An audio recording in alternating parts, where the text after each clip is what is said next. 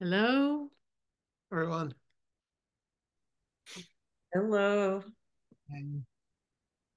Oh, You guys are you guys are in green together. It's this absolutely inevitable thing. You notice that I told Pernilla yesterday it was like you girls cycle together when they live together.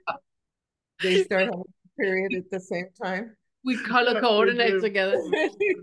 It's so funny. Like I said, it's not something we're planning on. It just No. happens, and we see ourselves on camera going like, Like, oh, "Oh." So we're in the green mood we today. are. We are. How are you doing? It's I'm okay. I'm doing good. good. What is alive right now? What is alive right now? Right. That's a good question. We decided not to ask people how are you doing anymore because it's so loaded and so wrong, and a lot of people don't know how to answer. So we're gonna ask you what is alive right now. What's alive? That's not How are going to you? be exhausting at all. No, not at all. Well, Vince goes, "How are you rolling? How are you rolling?" Yeah. I love it. Hi, Jahira. Eh. Hi, John. Hi, Leila. Hello, hello, hello. Oh, excuse me. Oh, good. Don't start yawning. Oh. Oh God. I'm gonna bring the whole down. Single hand. You got that power, babe. Can we see? Can we? Yeah,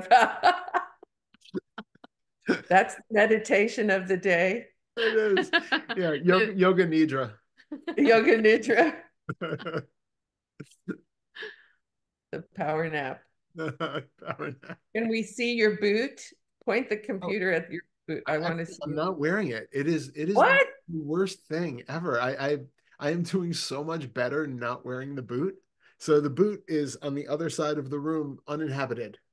That's good. Yeah, it hurts so bad every time I put it on, and it gets more swollen, and it's like I see no point. It clearly seems to be doing something wrong. So yesterday I wore a sneaker for the first time, and like For I'm 2 weeks, 2 weeks with a broken foot, and he's almost, yeah, I'm I'm walking, I'm walking walking around on the it. house with no support, just kind of like walking on the heel and the sort of the sole, the inside of the sole, and yeah, it's I'm very careful, but it's Cool. much better than I was Cool. expecting. But the boot is not not a help.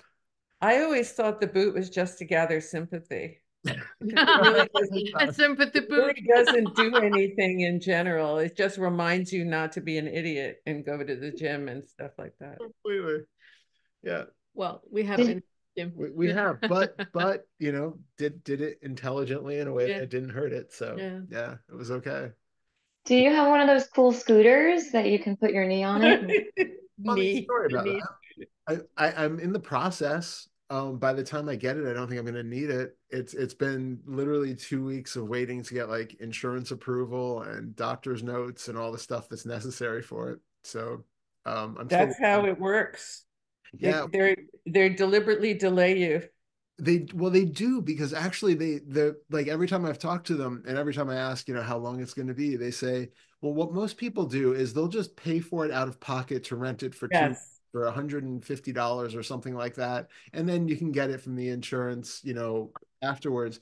But like we looked them up on Amazon, and it's less than that just to buy one outright on Amazon than it costs to actually rent one to for two. rent it from them. Yeah, so I just can't see it, and because I'm Scam. It's already a so mobile, scam. it's yeah. I think that's my conspiracy thought. Pretty sure that's the way it works. No, but you're actually doing really, really good. Yeah, yeah. So I'm really very much surprised and Mhm. grateful that Yeah. it's been But you healing you this also quickly. been working with the psychosomatic part of it, Mm, about, you saying that I need a break, I need a break, I need a break, and then you got a break. yeah, yeah.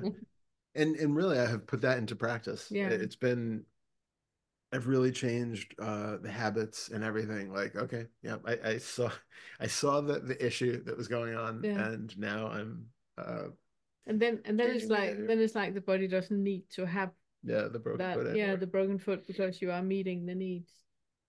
Yeah. Uh, So so far so good.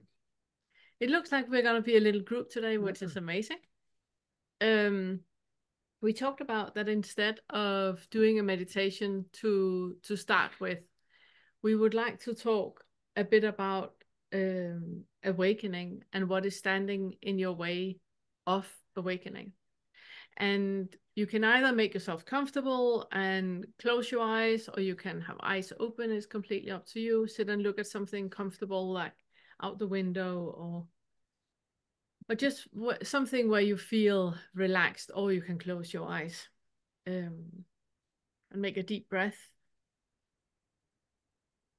and exhale, and feel how you land in your body and become present and aware.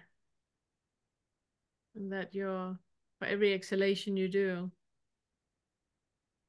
you fall into gravity.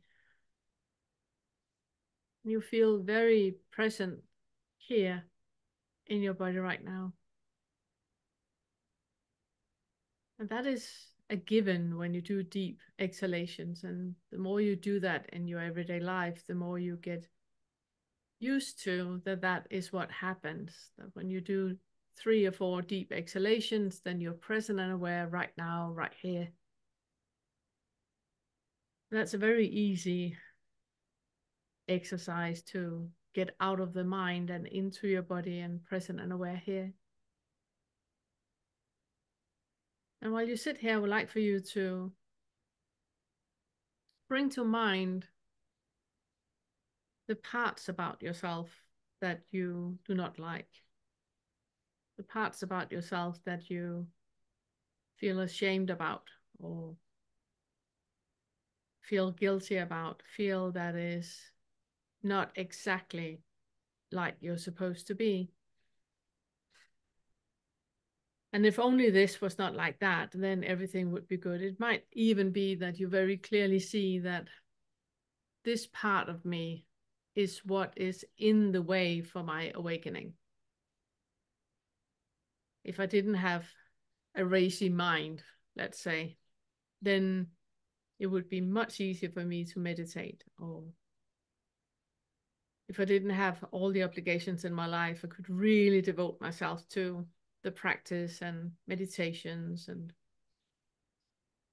watch videos on YouTube and be much more diligent with it. If only I didn't scroll or flick, but went to Discord, or engaged in the community, watched all the videos, did the curriculum again, then I would become awake. So think of all the things in you that you feel is clearly a flaw. And when you hear other people talk about their awakening stories, about how they experience awakening and how their life is now, how suddenly everything was just easy, and 6 feather has fallen and 8 feather has fallen, and they can say exactly which feather has fallen and where they are, and you just get confused by all the feathers and can't really find head and tail in any of it, and not sure where you are. And one day you are in one feather, another day you're another feather, and it's more confusing than it's helpful. So you feel like they get something that you just don't get. They do something right that you just don't do. And if you just could figure that out, then you might have a chance to become awake as well. I'd like for you to really feel into that feeling of inadequacy, that sense of comparing that you do with yourself and others. And just allow that to be in the body. I know it's very uncomfortable, but just for now, allow it to be there.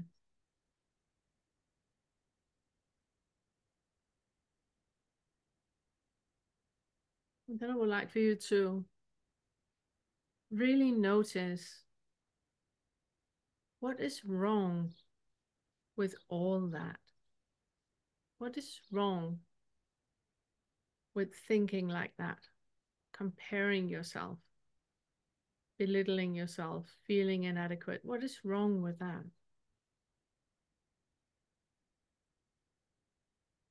You might think, but my life would be so much better without it. Are you sure about that? Are you sure that resisting what is the way forward? What if you could allow all this to be here right now? And just notice how much of that is actually just thoughts. Thoughts about your inadequacy. Thoughts about shame and guilt. Thoughts about comparing. How much of all that is just thoughts?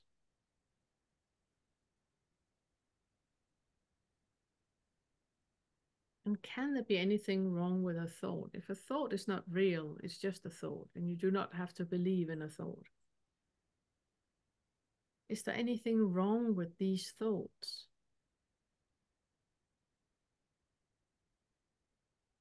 If you, instead of believing in the thoughts and fighting the thoughts, just recognize that it's just thoughts. And what is left?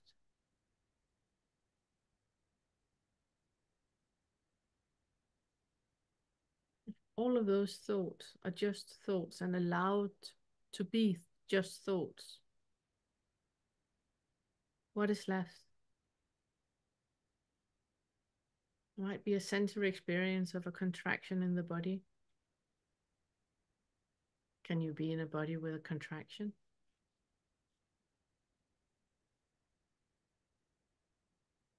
Might be a sensory experience of slight nausea and clammy hands.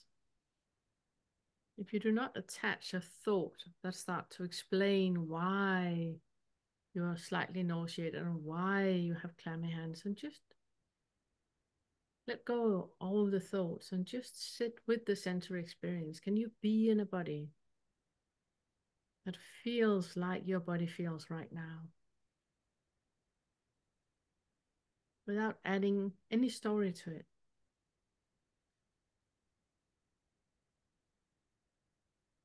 And all you do is just allowing what is right now to be as it is.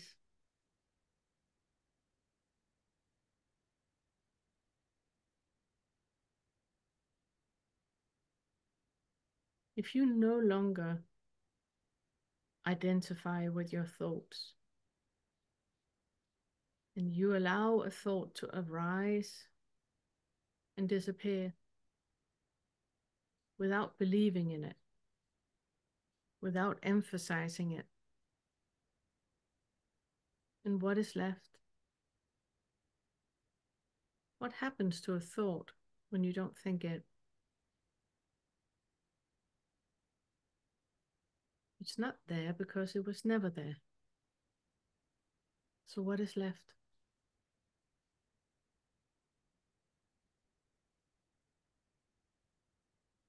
You're right here, right now. There's nothing about you that should be any different than what is right now. How can it be?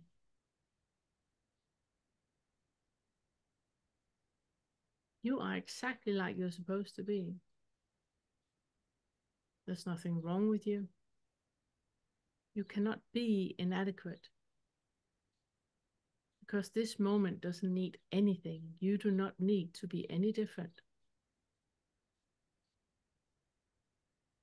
There's nothing about you that should be removed or changed or added. If you think so, that is just a thought. And what happens to that thought when you don't think it?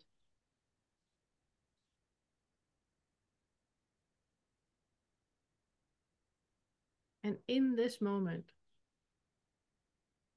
where you are exactly like you're supposed to be, and this moment is exactly like it's supposed to be. There's nothing that is missing. Nothing needs to be any different.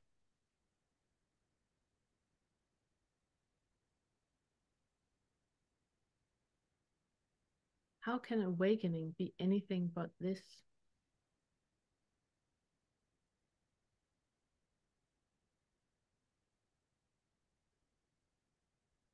How do you know that this is not awakening? If there's no thoughts that are comparing anyone to you or anything else, if you do not have any thoughts about you needing to be any different than what is right now, how do you know that this is not awakening?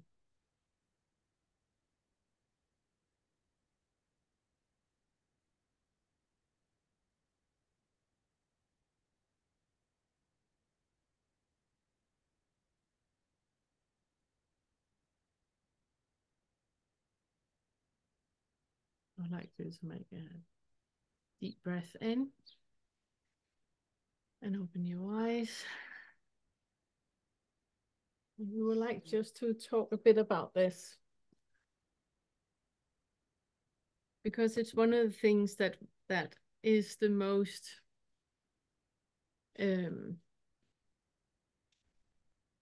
painful, I can say, when we hear people believing that they are not there.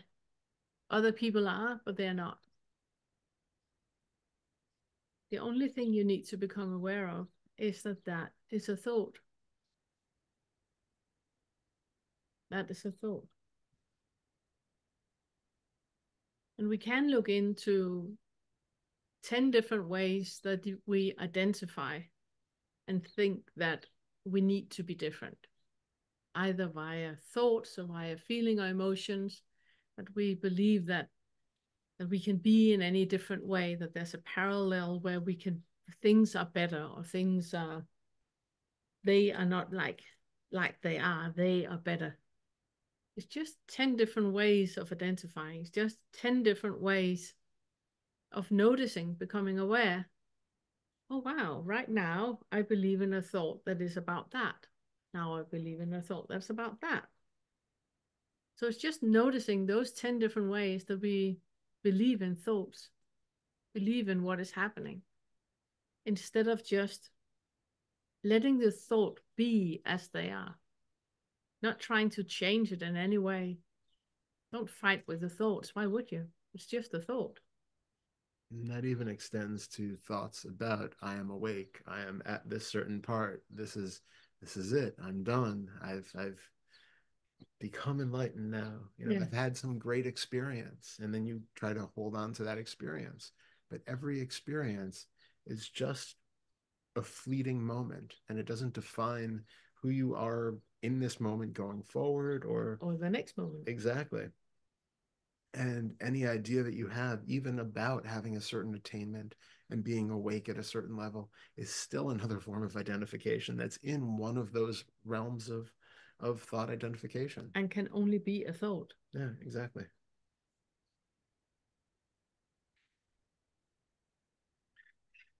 Yes. There will be posted a meditation tomorrow that goes along with this talk that we just had right now, that Todd he has made.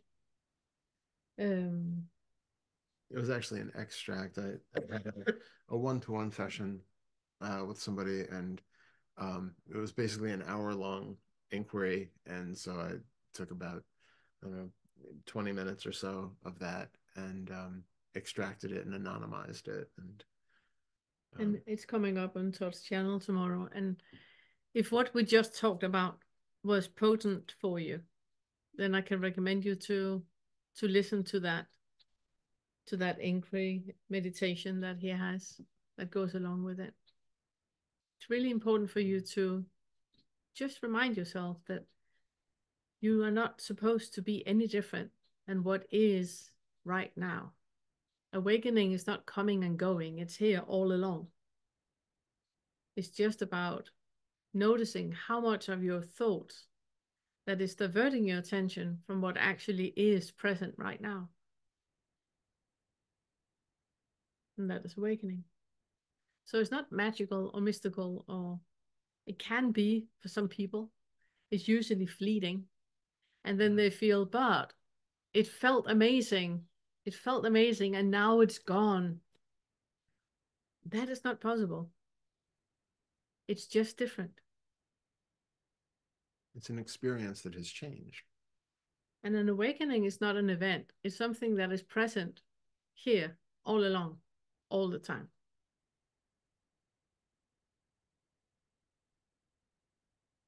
So yeah. Any questions? Yes, Phoebe.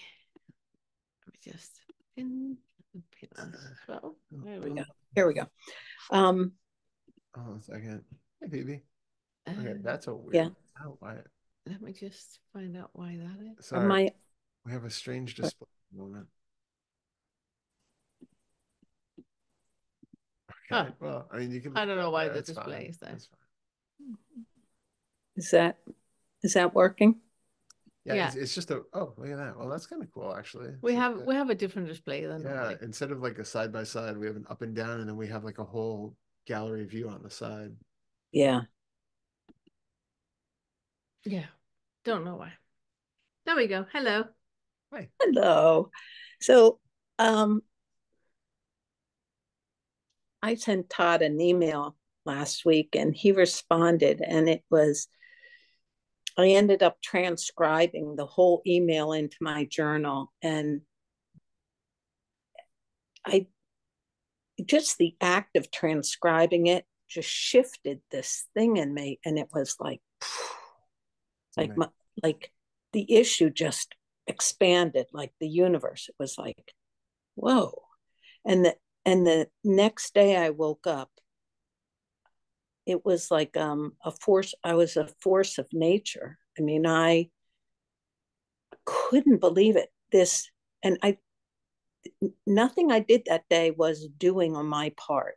It was just, I want to respond over here. And I ended up cleaning out a part of my attic that has been 10 years in the coming. I mean, and creating beauty. And it was just organic. It was like, oh, I need to dust all the surfaces in the living room today and clean. And then with my creativity, with my artwork, doing it and saying it's done. But is it perfect? No, but it's done. It's done. It's okay. And it's the first time I delivered a job this week. And I was fine with it not being perfect. I was fine with them loving it or not loving it. And it just was so huge. It was just such a huge shift. And then that during that was going on, I was saying to myself, ooh, this is like that woman that Pernille said about walking 5 miles, hiking 5 miles and exhausting herself, this energy that comes up. But I was like, yeah, well, too bad, because I got so much done. I mean, I am just on fire. This is like unbelievable. But then I'm washing my kitchen floor at 10 o'clock that night. And then I couldn't fall asleep. I was awake the whole night, listening to meditations, all this stuff. And the next day, I said to myself, well, I guess you didn't need sleep last night, because here you are. And I had a full day that day, driving 200 miles, 500, 5 meetings that I had to do, and I did them. And it was so beautiful just watching it all and not attaching to any story about it. It's like, yep, well, here we are. And I'm so grateful for that. Beautiful. But part of that, what happened in that process, which is what I wanted to bring up right now, is I was with my mom in the nursing home, and she'll be 99 in July. Yeah.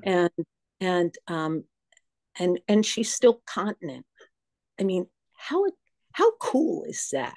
It's unfucking believable. But anyway, the loneliness in that nursing home, these people, and my heart, it really breaks my heart that I can't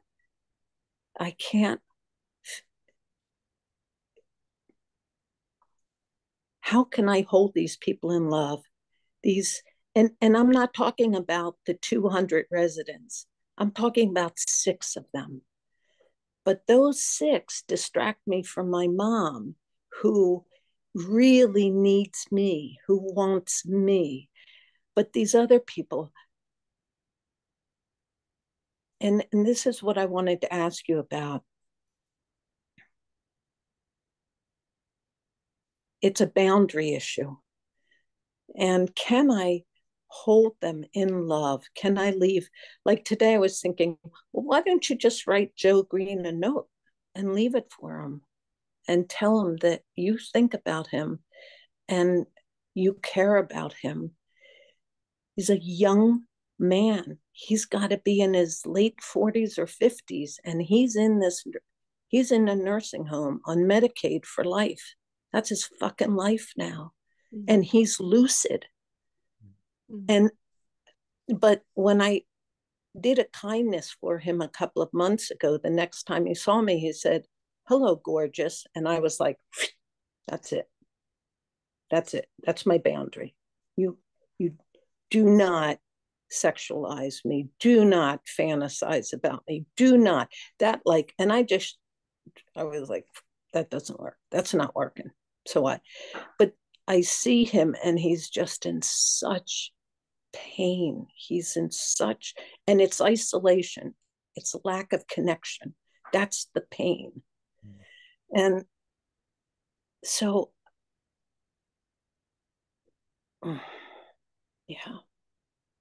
yeah. How can I love these people and have boundaries and have boundaries? And I'm really like, this is, their loneliness just, Pernille, I hear you say, can you be in a body where you feel this loneliness? And it's like, oh my God, it's so painful, that loneliness.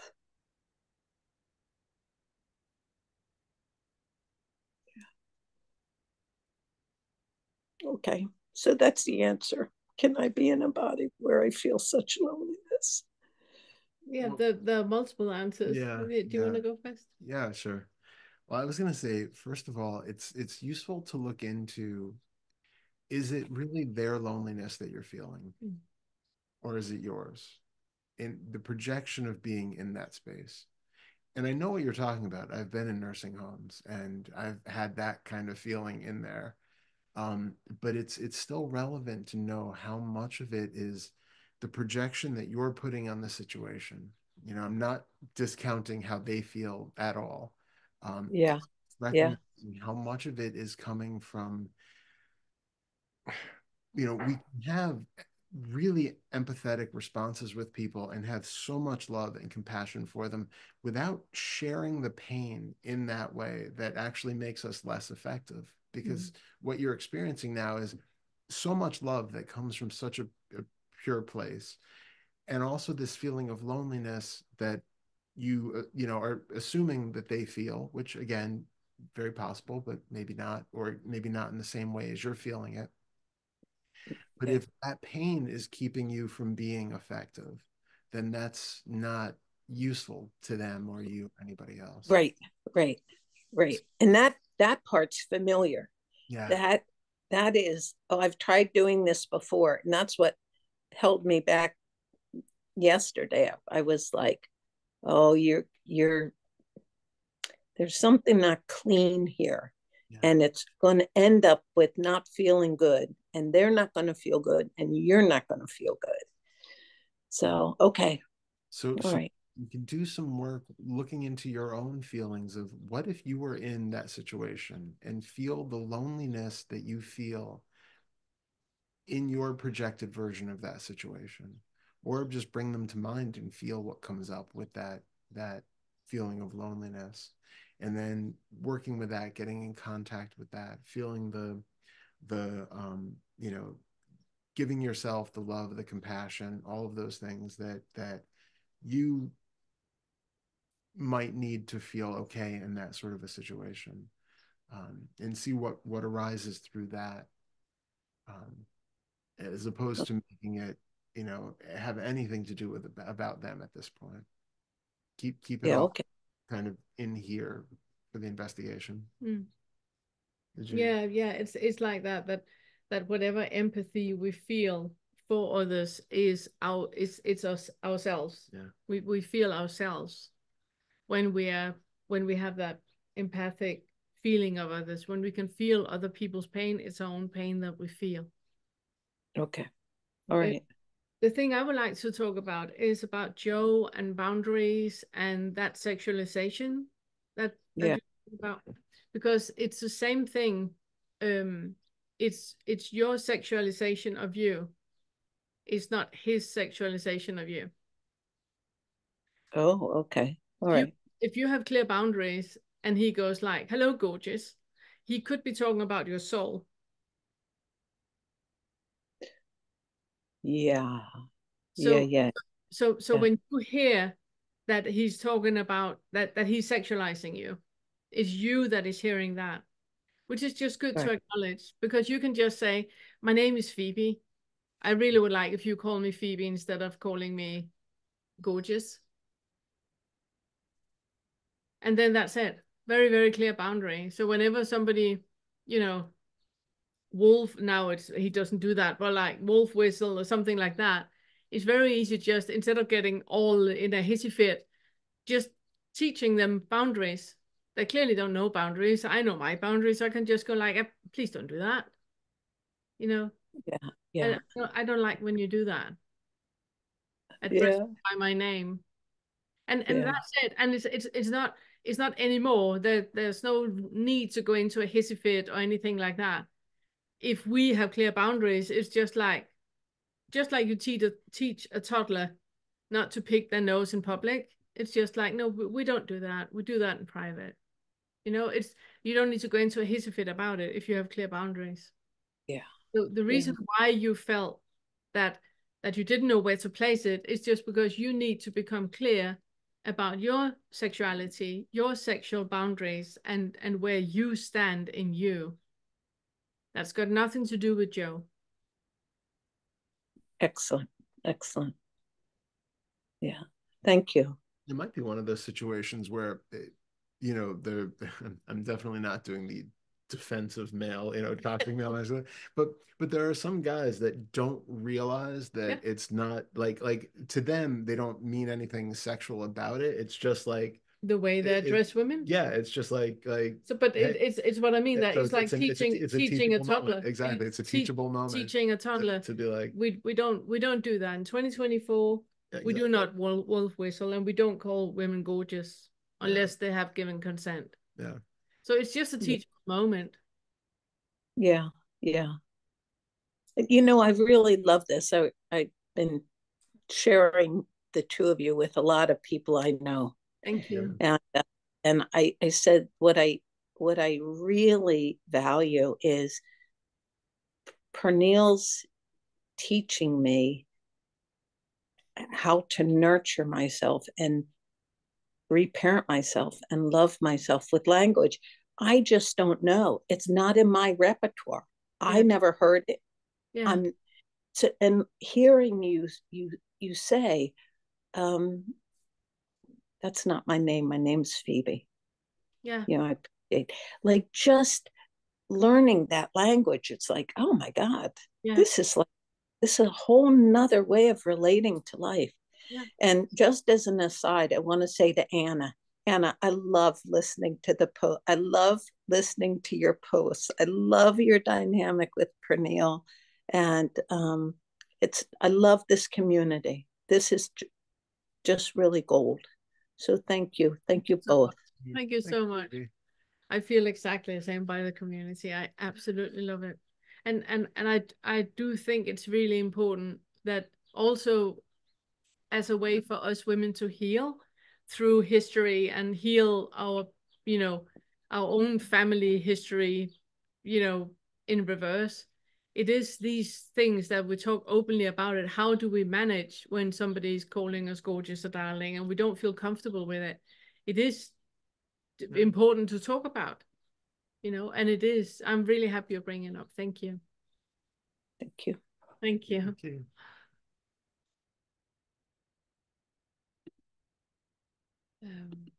Let's see if we can get this somehow. I don't know. Let me just go back to gallery. There we go. And then we do more pin, and then we do a pin, and then we do an Anna pin. It still does it. It changed nothing. I think you guys did something because it's happening on mine as well. Is it really? Yeah. Weird. I don't know. It doesn't normally happen on mine. How about do you I don't know how to do this. Oh, let me escape. No. Oh, there we go. There we go. So you don't use Did it? No, okay, we do it like that. Oh, yay, sorted. Clever you. Thank you. There we go. Hello, Anna. Hello. Good to see you. Hello. I just wanted to say, the talk you had today, that's introduction talk, that's actually what has been, have been establishing here in the very recent days. I'd really just, like noticing thoughts are just thoughts, are just thoughts, and that's it.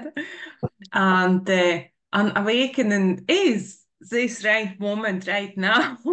It's just sensory experience and thoughts, and that's it. Yeah. It's simplicity beyond simplicity. Yeah. Yeah. And it can be dual experience, non-dual experience, self-in, no self-in, anything appears in this moment. This is awakening exactly as it is. There's no stepping out of it. It's impossible to step out of what is happening. So yeah, it's just like, but still, like that self-in mechanism and all the thought patterns, that old running way still coming up sometimes and taking that attention. But yeah, it's very, very interesting to notice. It just seems like more emotional stuff getting processed, like calmer mind becomes, and more this like establishing into this presence or whatever that is happening. And another thing I wanted to mention, last time when we talked, I shared that that anger outburst happened. Yeah. When I just, like said something to my son. So there was, like processed that stuff, looked what, is there. And it was very interesting to see what was behind. There was a lot of like protective anger. I just like, and like anything just you touch, any sensations, it's just like anger, and that's like rage, like really just like feeling disgust. And like, I could see that like it wasn't just my mom, but it was like a female person standing away facing back towards me. And like me as a child.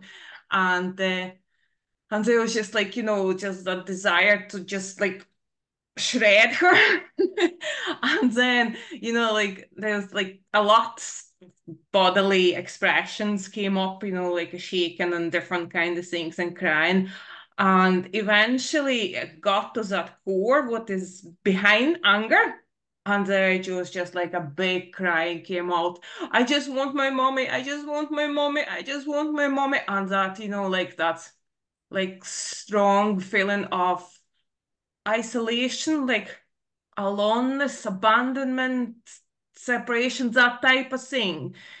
It's hard to put what you feel into words, but yeah, that's what it was like. And when I was like sitting with them sensations, I just felt like that anger is like cocooning that core of what, because when they got, that was just like in Tommy and there different kind of ways, and then just getting into that core, and that core really just felt like here, just completely here, and then was an outburst, like just really like helplessness and just like complete despair, and just like you just breaking down, you just feel so fragile. It's just like a wee touch and you just crumble into pieces. That's how it feels.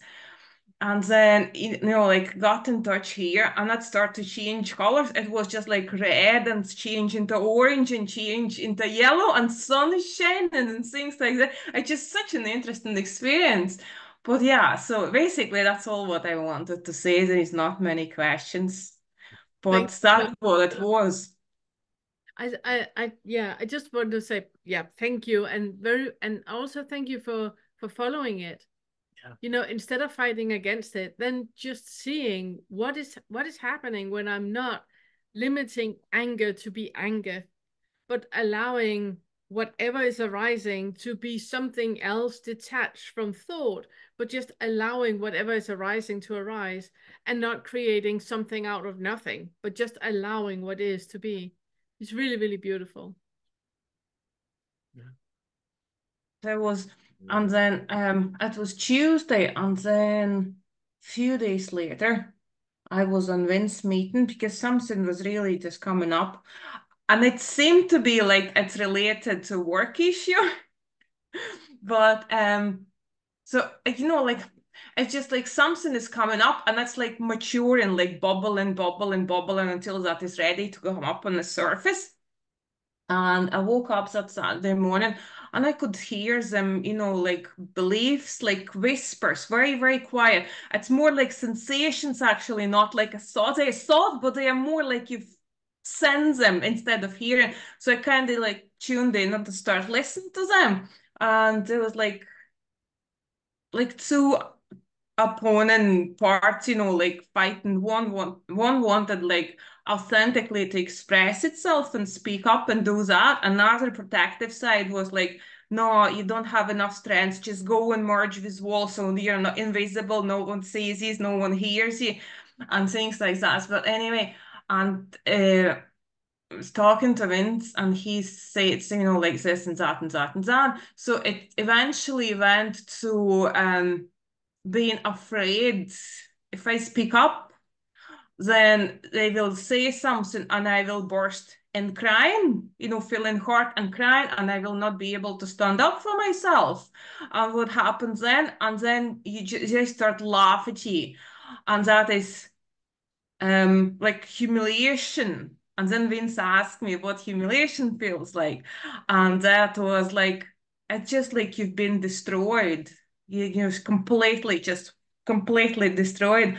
And he said, if you say that from first person perspective, like I don't exist. And I just like, even hearing him saying that, I just really brought up something, and it was such a strong release.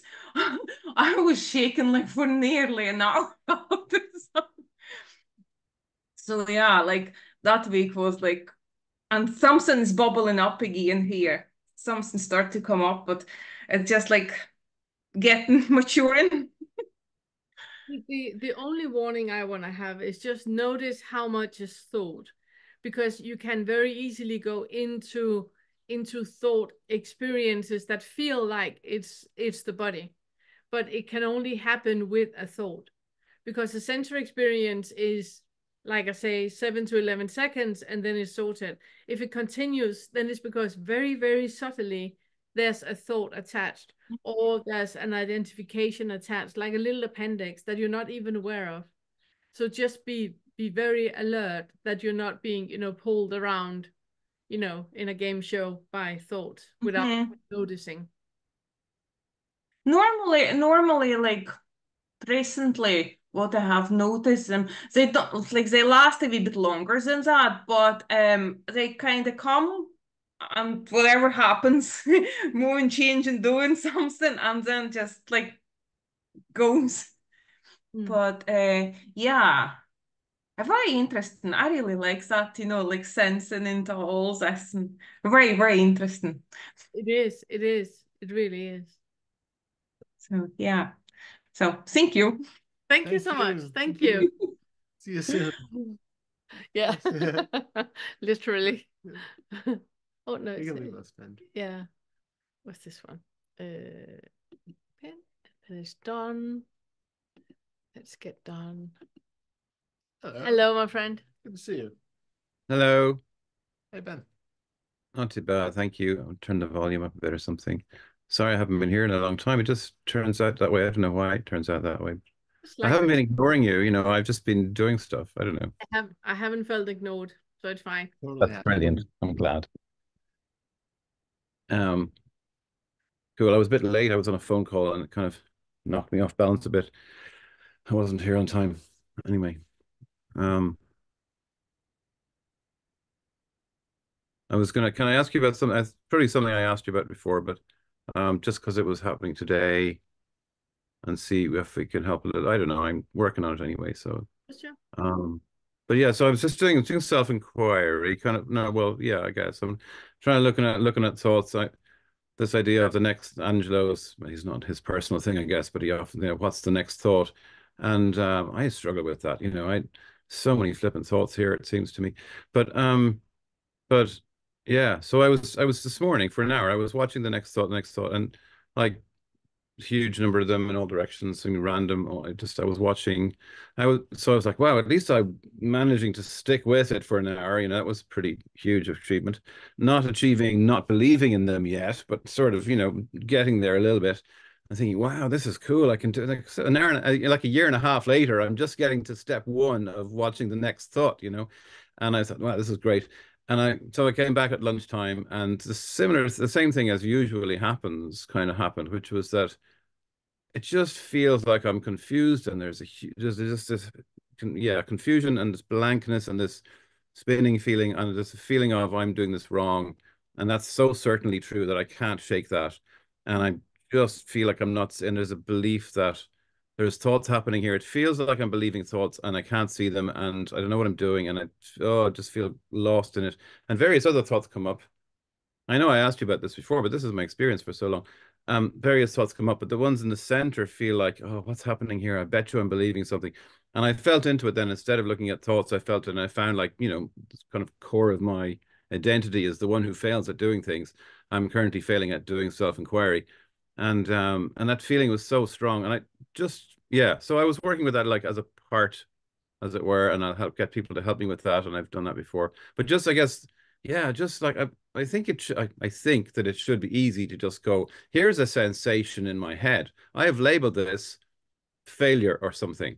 I am failing. I've labeled this. Can I just take the label off that and stop believing that it's me failing at self-inquiry? Can I just do that? It's not easy, but I can't. I feel like I'm failing at self-inquiry and I'm confused and I can't escape from that. So that's where I'm at. Yeah, I have a couple. I also have a lot of things. Okay. The first thing I would like to point at is what is it you assume that inquiry is that you are not doing, that you're clearly failing on? Because it must be something else but what you're doing. Otherwise, you can't be failing. If whatever you're doing is inquiry, it's just the done way of doing inquiry, then you're not failing. It's a thought that is telling you that you're doing something wrong. I'm curious about that. How do you know that what you're doing is wrong? I don't think it's got any rhyme or reason to it. I think it's so used to telling me that it doesn't matter what I'm doing. It's going to tell me that anyway. It's just going to keep telling me and telling me. And I'm kind of half know that. I kind of think it's just telling me because it's used to telling me that, and I'm still believing it. Yeah. And yeah. So if we just assume that whatever thought you have is just a metaphor for something that needs to be experienced, which means that there's a metaphor right now that a thought is reminding you that there's something that you have experienced in your life that is manifested into your body, that Don is doing things wrong. That that is the feeling in your body that we need to look into. And that is what I would go with. So instead of fighting doing something wrong, do an inquiry into how does that actually feel in your body, and that is your territory. You're amazing at that. Okay. So go with that and see where it takes you. Be curious to what is it that actually needs to be felt. What is it that you right now are avoiding feeling by keep having a thought about feeling wrong and doing things wrong is wrong. Okay. So Cool. Thanks. Yeah. Because I did start feeling it a bit, and I got a certain distance myself. But yeah. yeah. Go on. What do you feel? Well, I felt, yeah. So I just felt the sensation of it, and I was doing a focusing thing. I was said hello to it, and I didn't even expect it to start telling me very much. I just said hello. And then it suddenly started to tell me about my whole secondary school since the age of 12, that everyone told me I was wrong for about 10 or 12 years straight. And Yeah. I was just bombarded with people saying, I'm lazy, I'm good for nothing, I'm not studying hard enough, I'm wrong. And I was listening to this for 10 or 12 years going, oh no. And Yeah. this part has just got so confused by being told he's wrong Yeah. for the whole of for 10 for a decade. And And that's as far as I got with it so far. Mm. and that might actually be what you need to feel into. Yeah. To that contraction that happened in your body for 10 years straight. That contraction is still there. Mm. Yeah, I don't know what to do next though. I was just asked, how does it feel exactly? That there's a feeling in the body that's associated with all of those times that you were told this about, who you thought you were.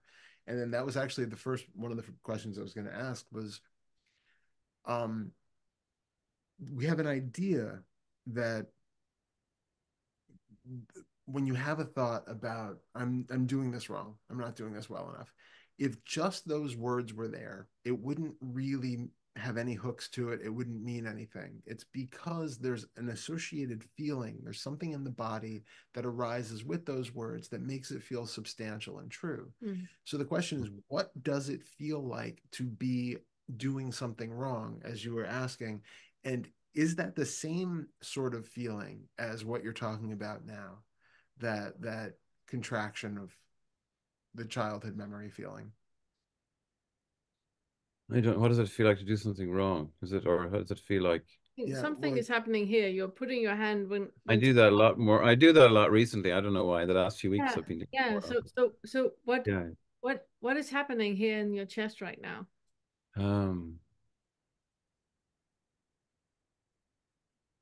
Best I could say as I'm being with myself, or I'm trying to comfort myself, or something. Something like that. What are the sensations though in there? Do you Oh yeah, feel okay. the sensations that are in here?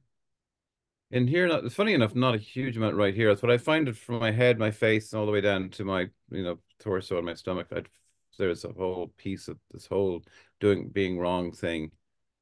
And it feels like confusion in my head, and feels like embarrassment in my face, and sadness, and then some kind of contraction in my torso, and down into anxiety and a bit of my stomach, sort of. But they're not named sensations, but still, anyway. Yeah. So I was gonna say, if you can, it's good to have the awareness that this kind of feels like embarrassment, this kind of feels like anxiety, this kind of feels like sadness. But if you can take the labels, set them aside, and just be pure expression and the sensations exactly as they're showing up, and it's not just looking at the sensations from a distance. For a moment, when you feel it, see if you can so fully become one with those sensations. Like that becomes all that there is while they're there. You might find that they don't persist that long if you do them that way, but it's just being in absolute communion with those sensations without any of the ideas that this is sadness, this is embarrassment, this is anxiety. Pure experience of sensation. Okay, sensations. I'm not sure if I'm doing. It's almost like what I was trying to do. I follow. I'm not trying to go off on a tangent or anything, but sort of probably. But what I was kind of doing this morning, I almost had to separate myself from it, because I'd felt like me. I am failing. It didn't feel like a part of me I had to negotiate, just talk 2. I felt like 100% I am failing at this all the way through. So Yeah. to become more one with that while I already feel I'm that, I don't know how to even do that. The physicality of the sensation, because right now, if you have the idea that I am failing at this, there are so many thoughts happening. There's a failure thought, and then there's probably some other subsequent thoughts about why you're not doing it correctly, why you're not as good as other people who can do it correctly, how this is just one more in the long line of history of all the times. All of those things are probably there, and it's not the actual raw sensation. It's like if you had a pain in your leg, that pain doesn't mean anything. It's just raw sensation that you could, if you wanted to, get so close to that there's effectively no division between a viewer or an experiencer of those sensations and the sensations themselves. And we can do the exact same thing with the sensations that we call sadness, embarrassment, anxiety, failure, all of that stuff. We're really talking about just the physical sensations. Like, what does embarrassment feel like for you? Is it warm in the face? So just feel the warmth, that feeling of warmth. If anxiety feels like a churning, bubbling in the stomach, just feel the churning, bubbling. If there's tension and contraction, you just feel the buzzing, tensing sensation. And it's just as raw as you can possibly get with physical sensation. And it's becoming absolutely synonymous with that. And just stay with it as because I'm trying to do it as you're talking, but I'm getting a bit blanked by some parts. Sometimes it also helps going the other way. So you start in the but because when you for those 10 years where you were told that there's something wrong with you, every time somebody told you or gave you an indication or like something like that, something happened physically in your body. Just like when we're used to being hit as children, we flinch. We have certain muscles that are flinching. Those muscles give us tension in the neck, and throughout the next decades, we go around acting as if we're flinching. So when you were told over and over and over and over that you're wrong and you're not doing it good enough and you're doing everything wrong and you will never become anything good, you started to get a certain physical demeanor that made you be in a certain way. So if you sit upright right now, if you pull your seat back, your bum back in the seat, and you're sitting upright, everybody can do this. And you sit upright, and then you take your shoulders forward and up, and roll them back, and relax in your shoulders. And then you imagine that there's a helium balloon here pulling you up. Okay. And then you start to inhale on a smile. And exhale. And inhale. And exhale.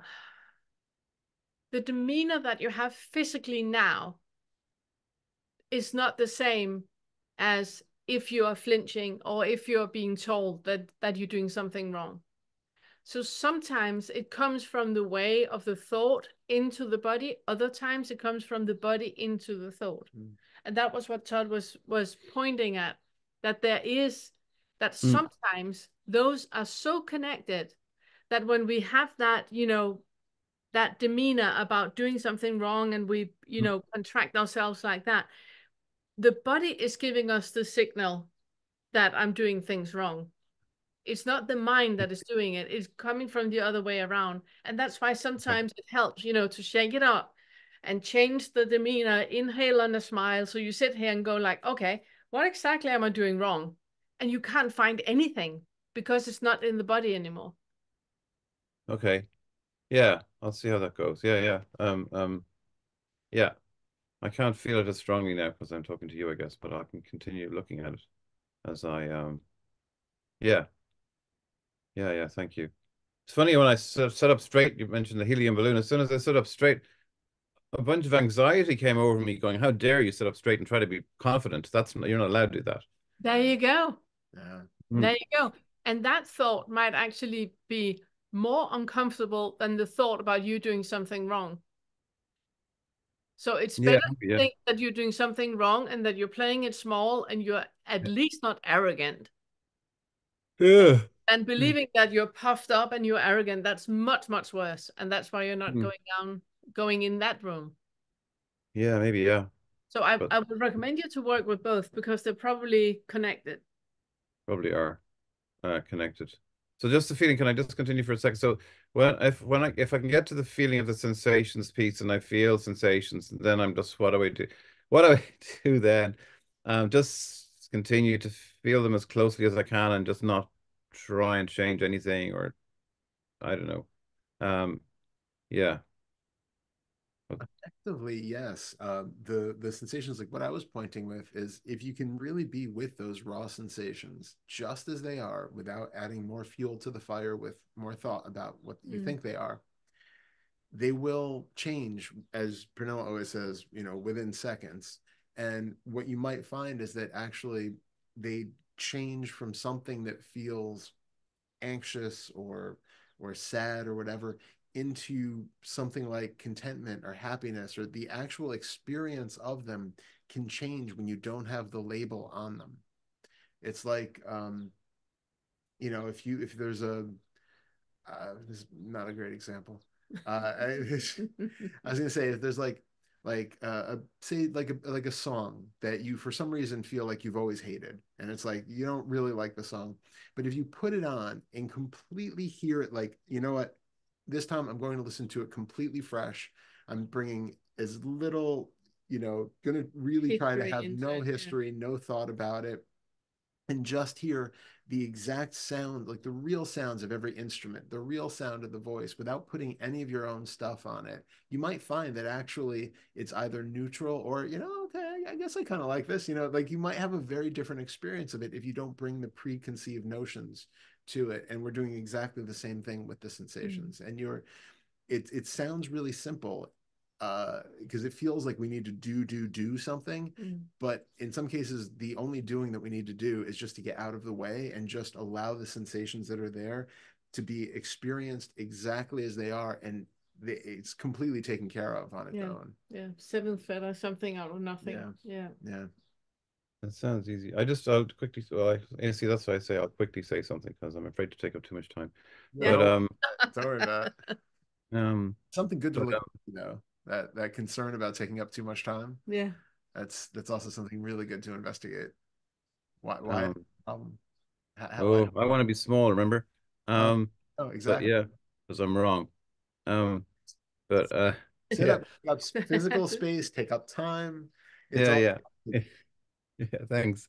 No, I was even while you were describing a minute or two ago, and because I had heard you, Pernille, saying something about either a feeling or a sensation or whatever feeling can only last for 7 to 11 seconds, and I'm going, gosh, mine lasts way longer. I'm clearly thinking about them as I go along. Yeah. And even now, while we were doing this exercise, I was doing everything you told me as best I could, and telling myself I was doing it wrong while I was doing it. Yeah. And yeah. I'm just going, how do I separate? Multitasking. Oh yeah, I normally can't do multitasking, except when it comes to meditation. I can be distracted and watch my breath at the same time. Yeah. Great. Love So it. I don't know how to stop, then they say, oh, you can't stop your thoughts because you're not creating your thoughts, but I don't know. But I just, yeah. So that was happening now while I was watching that sensation, and I'm telling myself I'm doing it wrong, and yeah. But you can't stop your thoughts because you're not in control of your thoughts. You cannot stop smelling or tasting or seeing. You cannot stop any of it because it's not within your wheelhouse. It's not under your control in any way. You do not have to believe in it though. Yeah. Believing in it is a completely different ballgame. It's like, a cloud is coming and you start a little argument about a cloud is coming. It makes no sense. Mm. No, But, yeah, no. but Yeah. that is what we're doing. So you That's have what we're the doing. thought about you taking up space and you being arrogant and you are always wrong and all of that. That can happen without it meaning anything. It's just a thought. It can, yeah. It's just, I guess, what we were talking about. It's like when the thing feels like it's true, it's hard for me not to believe it. And that's here we are with the feeling of being wrong. And I'm having the thought I'm wrong. and it feels true because that's what I feel, and I'm Yeah. like, oh, I can't stop believing it, and because it feels true, and that's what I've been trying to do. That's what we started talking about, I guess. But I keep, yeah, Exactly, because that is exactly what Todd is pointing at so often, that just because we have a sensory experience that is correlated with the thought, then it must be true. yeah, But it's not, though. The sensation in the body is not you being wrong. It's just a sensation in the body. yeah, That sensation in the body can only get a certain direction if you give it a direction. Contraction in the chest is just contraction in the chest. But mm, you say this particular contraction in the chest is because I am wrong. mm, That is the thought that is adding to it. You're giving a value to a contraction that is not there. And that is yeah. the thought that is added. That is the something out of nothing. It's just a contraction in the chest. There's nothing more. Yeah, yeah. I know. So I know we went through it already. I'm just saying I was repeating myself, but like I feel like that's what I've been trying to do, but not doing it very well. So like I have that theory in my head going, okay, here's the sensation. I have a label of I'm failing on this sensation. I'm trying to separate those and I'm not achieving that. I still But, feels like, blah, but blah. how do you know that you're not successful? I mean, you have done leaps and bounds since we started talking about this. It's just Yeah, that you're comparing with something else. maybe. Yeah, you think that what you're doing and the insights that you're having are not happening quick enough. It should be happening quicker. It should have been resorted by now. I've been doing this for a while. It should be sorted. That is just another thought that you're adding to something that is not real in the first place. Um, yeah, I don't know how fast it's supposed to be. It just feels pretty damn slow to me, Yeah. confusing But and it can upsetting. only feel slow if you're comparing to something that is quicker. Well, that's true. I If, don't know how to compare it to. That's true. if you're comparing to something that's slower, like never ever going to change, then you are sprinting. Yeah, I know. It's well, on one hand, yeah, exactly. The thought is just it doesn't have any interest in evidence. It's just keeping repeating the same thing. So yeah, Yeah. that's true. Yeah, yeah, yeah. So Okay. how do you know? How do you know that you are not good at this, that you're not succeeding, that you're not? How do you know? I guess the evidence I would say is that it seems that I continue to believe the same stuff for months and months and months, and I'm like, what have I? uh, This is the same old stupid thing I've been looking at, and I'm still looking at it going, I know this doesn't mean X, but it still feels like X. What the hell am I going to do now? Yeah. So instead of fighting it, can you allowing it to be there without believing in it? Can that contraction that is happening in your body be allowed to be there? Can you be in a body where that contraction is happening and you do not create more out of it, but just allowing it to be there? If this is done 10 years old, that needs to feel how this body feels with that contraction not being good enough. Can you be the adult in the room and just allow that to happen? Going like, it's fine. I'm right here. It's fine. Yeah, in theory. In practice, not really. But I'll try to do it again after talking to you now. But in practice, no. I mean, I'd say in practice, up to this point, no is the answer. I can't do it without believing it because I've tried for ages, and Yeah. it just keeps being believed. But I'll keep trying. Yeah.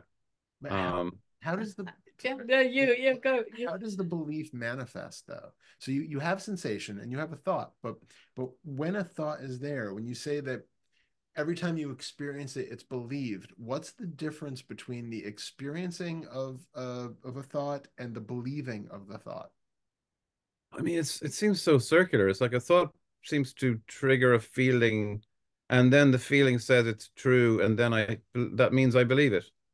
I'm like, that's pretty simple. I mean, it's stupid. I should just go, I can see through that immediately, and yet it still feels true. Okay. So the first of all, I would like to say though, I mean, you are on a really good trajectory with even recognizing, first of all, like in the past, there was no space between the idea of I am a failure at this. No, well, yes, but back in the idea back in the day, you just took it at face value that there really was something wrong with you, that you really were just not good at doing things. Now you're putting some space in between there and you're recognizing that, okay, these are thoughts. They're not actually true, but they feel true. But that already is such a step from where you used to be. So now you're recognizing it. Now it's a step of wondering or finding out what is the difference between experiencing a thought and believing that thought. And so, like you just said, you have a thought and then you feel it. So there's an assumption that feeling something in the body means that you believe the thought. But does it? Uh, I don't know. I mean, rationally, I would say no, of course not, sort of thing. And yet, the experience of it is like I'm believing it, and I'm going, what is this believing in it feeling thing that I'm experiencing? Why is it? Yeah, I do keep asking myself, like, why do I feel like I'm believing this? What is in this that makes it seem like believing? It's just a sensation and a label. What am I doing? Why does it feel like I'm convinced that I believe this and I can't unconvince myself? It's weird. Is it because it sparks a sort of emotional tone that feels familiar? Yeah. Yeah, I'd say, and it's very, as I said before, it's very central to my identity as the failure since school. I mean, it's so, yeah, So can you feel looking that at that. emotional tone that it brings up? That thing that kind of feels like the sad or, you know, sort of hangdog feeling of what you associate with the feeling of dawn. That it's that feeling that's there. And then really get into, is that itself the thing that you think it is? Like, is that a a whole unquestionable indivisible kind of an emotional tone, or can you feel, okay, even in that feeling of being this sort of ambiguous sense of that, where is that felt in your experience? Is there something in the neck, the head, the chest? Like, even that, break it down to what it feels like to have that emotional tone present, because it's Okay. still all identifiable. And you can still take the label, even if you're not giving it a label consciously all the time, for a moment, think of it as, oh, right, I recognize that. That's the sad dawn feeling, or that's the whatever. And then just do what we've been doing and come to the breaking it apart into all the components of that experience, all of the felt sense experiences that are the components of what it feels like to have that more vague emotional tone, and just be with those as is, without saying that that means anything more than just a pain in a leg. Okay, that's really cool. Thank you. Yeah, I'll keep trying to like watch this back to remind myself what you said. Yeah. But I remember asking you, I think, did I ask you this something like this back in December or January, and I forgot most of what you said immediately, so I had to watch it back several times.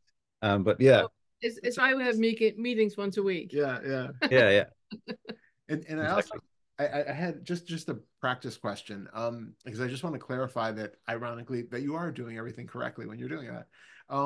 When you mentioned the practice of, what is the next thought, what is the actual like practice that you're doing when you do that, waiting for the next thought practice? I don't know. Is there more to be said about it than just what you described? What do I'm maybe I misunderstand, but I'm waiting for. I don't know. I'm waiting for the next thought. What am I? I don't know. What? I don't know. Are you anticipating a thought? Are you be, I'm trying to see if I can see the next thought. Okay, well, I'm trying to see if I can see the next thought because my normal experience has been the one I described of confusion, whereas sometimes, well, not very often, sometimes this morning I was going, oh, hold on, I can see a thought, and then I can see the next one, the next one. That's just the heavy duty confusion wasn't here for a little while. And I'm just waiting, and then there's seems like gaps, and I'm going, hold on, I bet you I'm thinking. How about a sec? Let's see what's happening here. And then I'm gonna look and I go, I'm thinking, I can't see what I'm thinking. I don't know what I'm thinking. I'm confused. Oh, I better watch those ones now as well. And I'm trying to see all the layers of I'm doing this wrong. I don't know what's happening here. I'm doing this, I'm confused. I'm trying to see all as many of those as I can to go, is there really no thinking when it seems silent? I bet you there's thoughts in there. Let's see. Let's look even further and see what's. I don't know. Okay, it does sound like maybe you are adding more layers of thought to the pie of, yeah. the thought pie. It's a layer cake of thought, really. So the magic to that inquiry, the magic to the do you know what your next thought is going to be kind of inquiry, is to recognize that as invested and identified as we seem to be with our thoughts, that we have absolutely no idea what our next thought is ever going to be. And it's not about recognizing if there is going to be a next thought, because of course there is. And it's not about, am I thinking when I'm not thinking that I'm thinking, even though that's also kind of interesting to note. It's some magic opening happens when you are looking, what is my next thought going to be? And there's a brief moment of silence where you don't know what the hell that next thought is going to be. And there's a realization that can come with that, oh, it's not under my control. There is nothing there that has to do with me thinking a thought, creating thoughts, or anything else. There's just that moment of pause, that moment of silence where there's a recognition that there is just this stopping with no idea when that stopping is going to end or how it's going to end, what it's going to be replaced with. And it's, instead of making anything out of what comes next, what thoughts do show up, that's completely irrelevant to that particular exercise. It's just noticing those brief moments of silence and the fact that there is no idea how that or if that is ever going to end. Mm-hmm. And just doing that over and over again as needed to feel that sort of realization dawn, that experience of really not being in any sort of control of whatever is spinning in the mind. At the risk of taking up even more space, I can't see how many hands are up now because I've maxed out for a thing. That's just, yeah, I don't know. That's exactly the point to me in some sense. I hear why I'm think I'm failing. I hear people describing this, and first of all, I hear people saying, implying or saying that there's a space between thoughts, and I'm like, nope, no, there isn't. Continuing confusion. So I've had this. So I have the space between the explicit thoughts, as I said before, and then this sense, feeling or sensation of some kind of confusion or identification humming along continuously, and I'm going, oh, is there really a space between these thoughts, or is there thinking happening continuously? It feels like continuous thinking. It feels like identification. I need to look further and further. And then there's a thought saying there's some unconscious thinking or something, identification happening. You need to look into this. Oh, is that a thought? Oh, I don't know. And the whole bloody thing is confusion. And I never get that gap. And I kind of know what it's supposed to be about. But that's why yeah.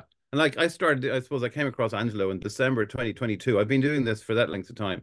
And that was my very first experience of this. And it's always been my experience of it. Never finding a gap, always finding confusion, and the belief that I'm identified with this confusion. And I still agree with Todd that you're doing everything right. I still agree with that. Because when you have what you're noticing is that what you're noticing is actually something that most people never notice. And that is that every single sensory experience we have a thought attached to it. Mm-hmm. Most people don't notice that. Most people, they experience what you say, that now I'm thinking, that was quiet, now I'm thinking again. So most people notice that gap between the thoughts. But in reality, there's never ever quiet. Never ever quiet, because your sensory experiences are experiencing all the time. And there's a little thought attached to every single thing, because that is the only thing that is ensuring our survival. Mm. That you can smell that there's no smoke. You can hear that there's not a saber-toothed tiger in the kitchen. You can, notice all that. And every single sensory experience we have a little appendix of identification full of thought attached to it. So what we're doing is actually, how can we say, next level.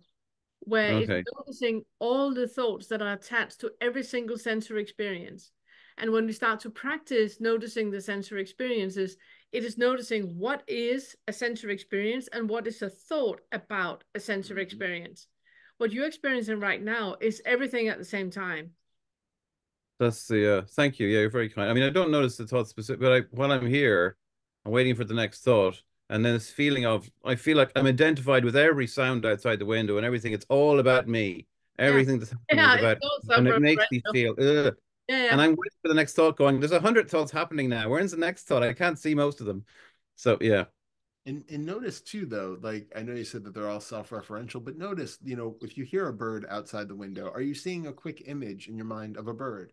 Is it things where our internal world is constantly being created by, as Pernilla just said, these images and stories and memories and all of these flashes that are popping up in response to everything constantly. Ding, ding, ding, ding, ding, ding. And so even when we think we're having a raw experience of like sensation, you can notice, am I having visual images that seem to be correlating to that sensation? Is it images of the sensation that I'm feeling? It goes so quick. Yeah. For example, I heard a bird, and before I even noticed that I heard a bird, my mind created a picture of a cardinal. And then it was a picture of us in the hammock yesterday looking at the cardinal. So it goes out like that so quick. So you're actually a step ahead of what we would like for you to notice. You're doing better than you thought. There you go.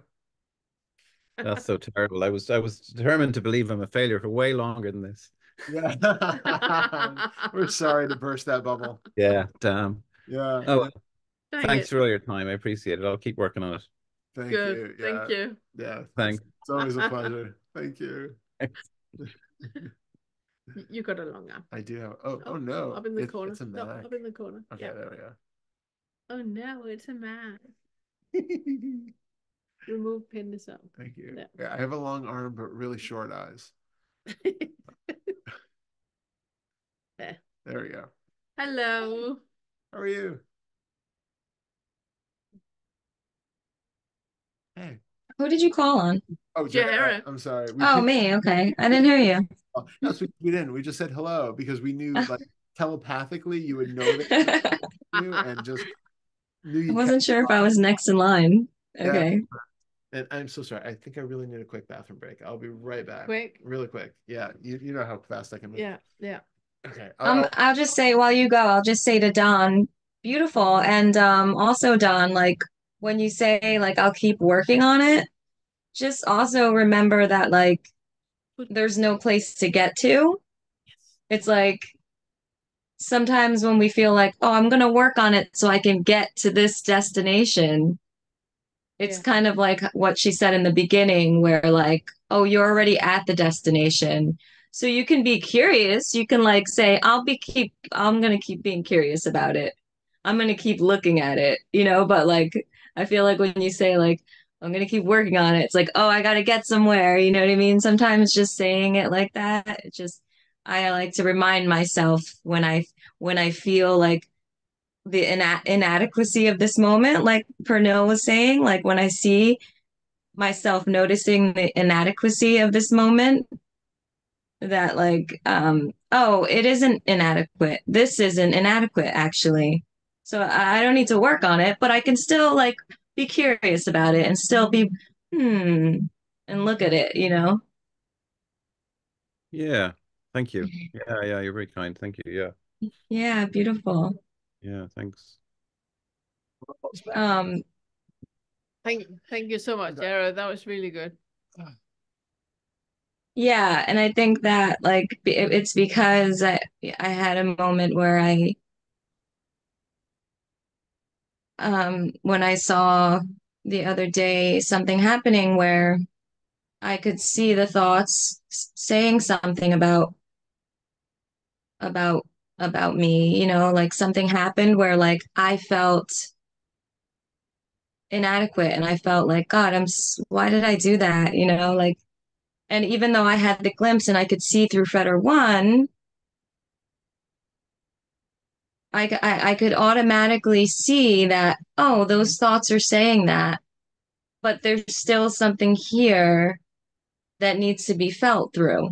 Because I can go around in circles and just remember that, oh, that's just a story. I don't need to believe that thought. But I'm noticing more that I am bypassing the the sensation part of like, oh, what is it? Where, where is it? It's in my chest and it feels tight. And, so my point of that was that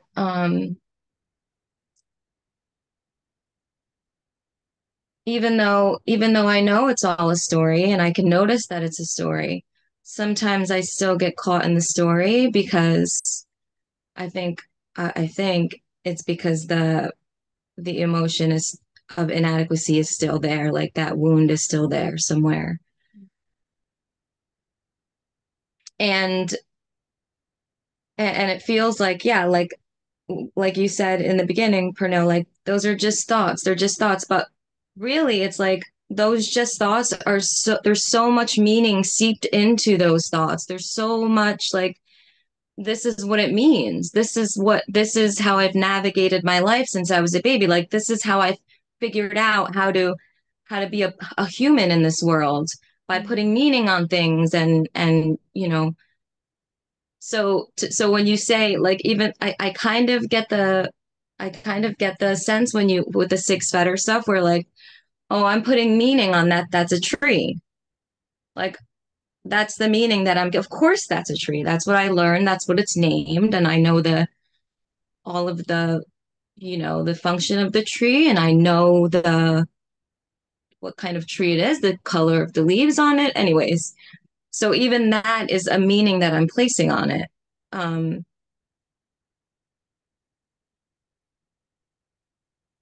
so just like the thoughts, they come with so much meaning.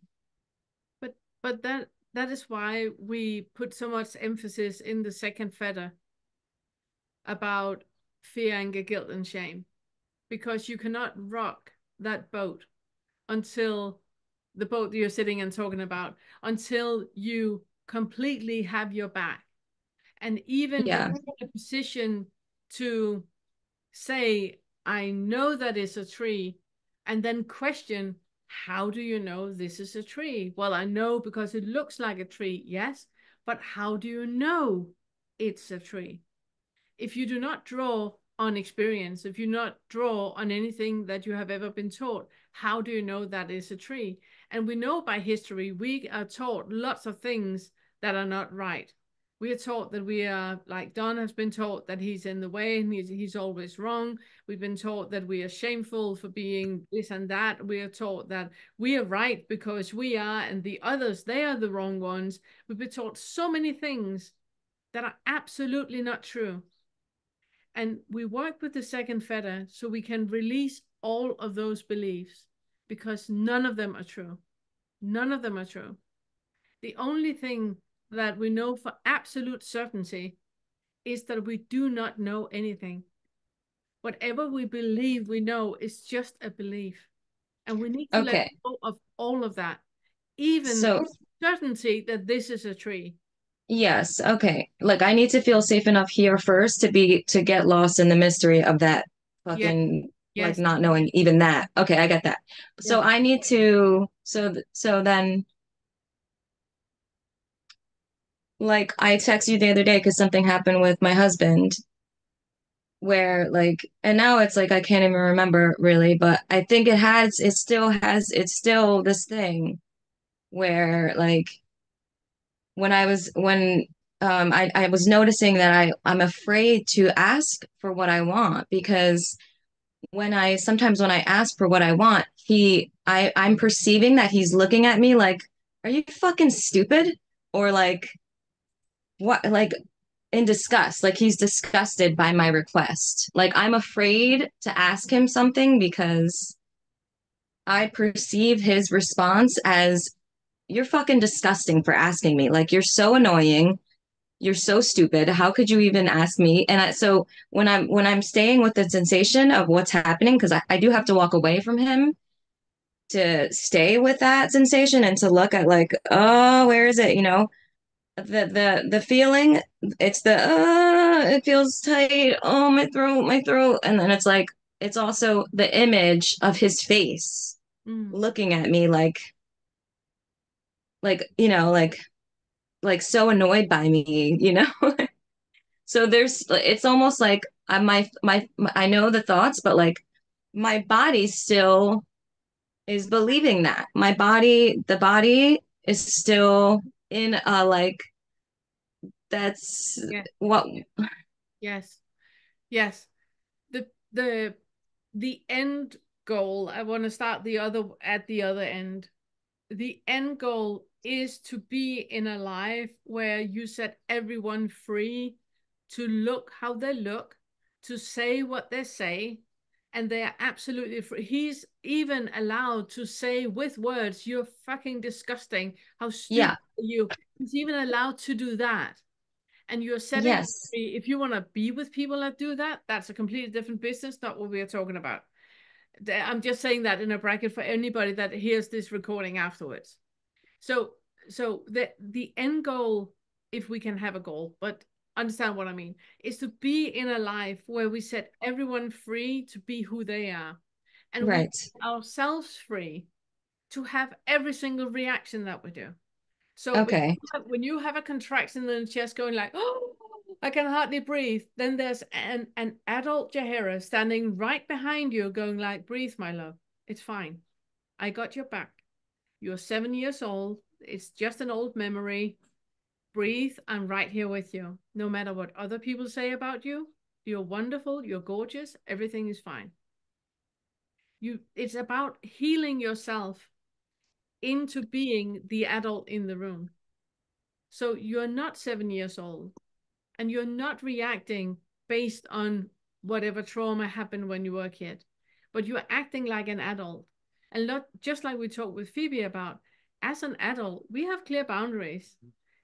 Somebody can say, you're fucking disgusting. You can go like, okay, I do not prefer you talking to me like that. I would yeah, like yeah, you to speak to me with respect. But that can only happen when you're absolutely certain that that is what is said, because we have experienced multiple times that people, they hear something, they have a reaction to what we have talked about, and they write to us and going like, when you said that, it really, really hurt me. And we look at one another going like, what?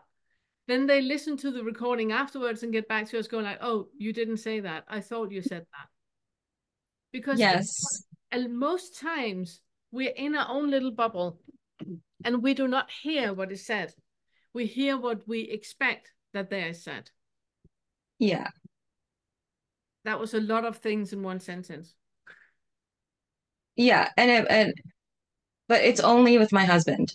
Like there is no fear of rejection or because it's only with him that I know that it's still my bubble. Yeah. I know.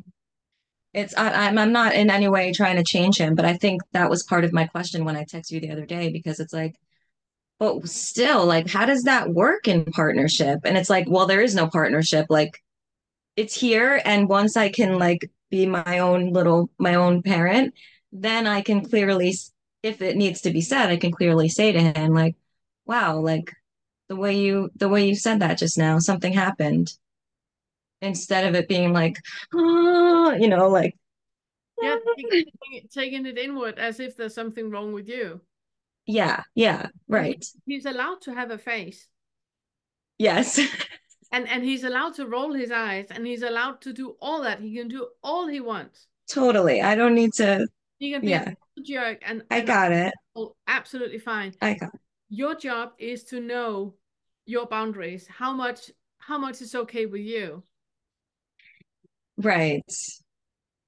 But when I'm in it and I am that shameful little girl, When you're then seven, I don't know. no, when you're Yeah. 7 years old, it's not a job for a 7-year-old to deal with. Yeah. And that therefore you're doing the right thing about withdrawing Yeah. and getting in contact with the adult Jahara, 2024 Jahara, that can say, okay, sweetheart, I'm right here. I felt Yeah, okay. hurt you were. Just breathe. Everything is fine. You're fine. Yeah. So give that part of you reassurance. Okay. Um, yeah, I just loved what Phoebe said in the beginning because, and it made me cry because I think that I remember having that experience like her where one day I woke up and I was just being moved to do things and I wasn't choosing it. And I was like, oh, this is next. Oh, I was just like going along with the whatever the body was doing. Like there was no like, oh, I got to do this next or I got to make sure I do this. It was just like, it was such a beautiful, like, it's such a, Yes.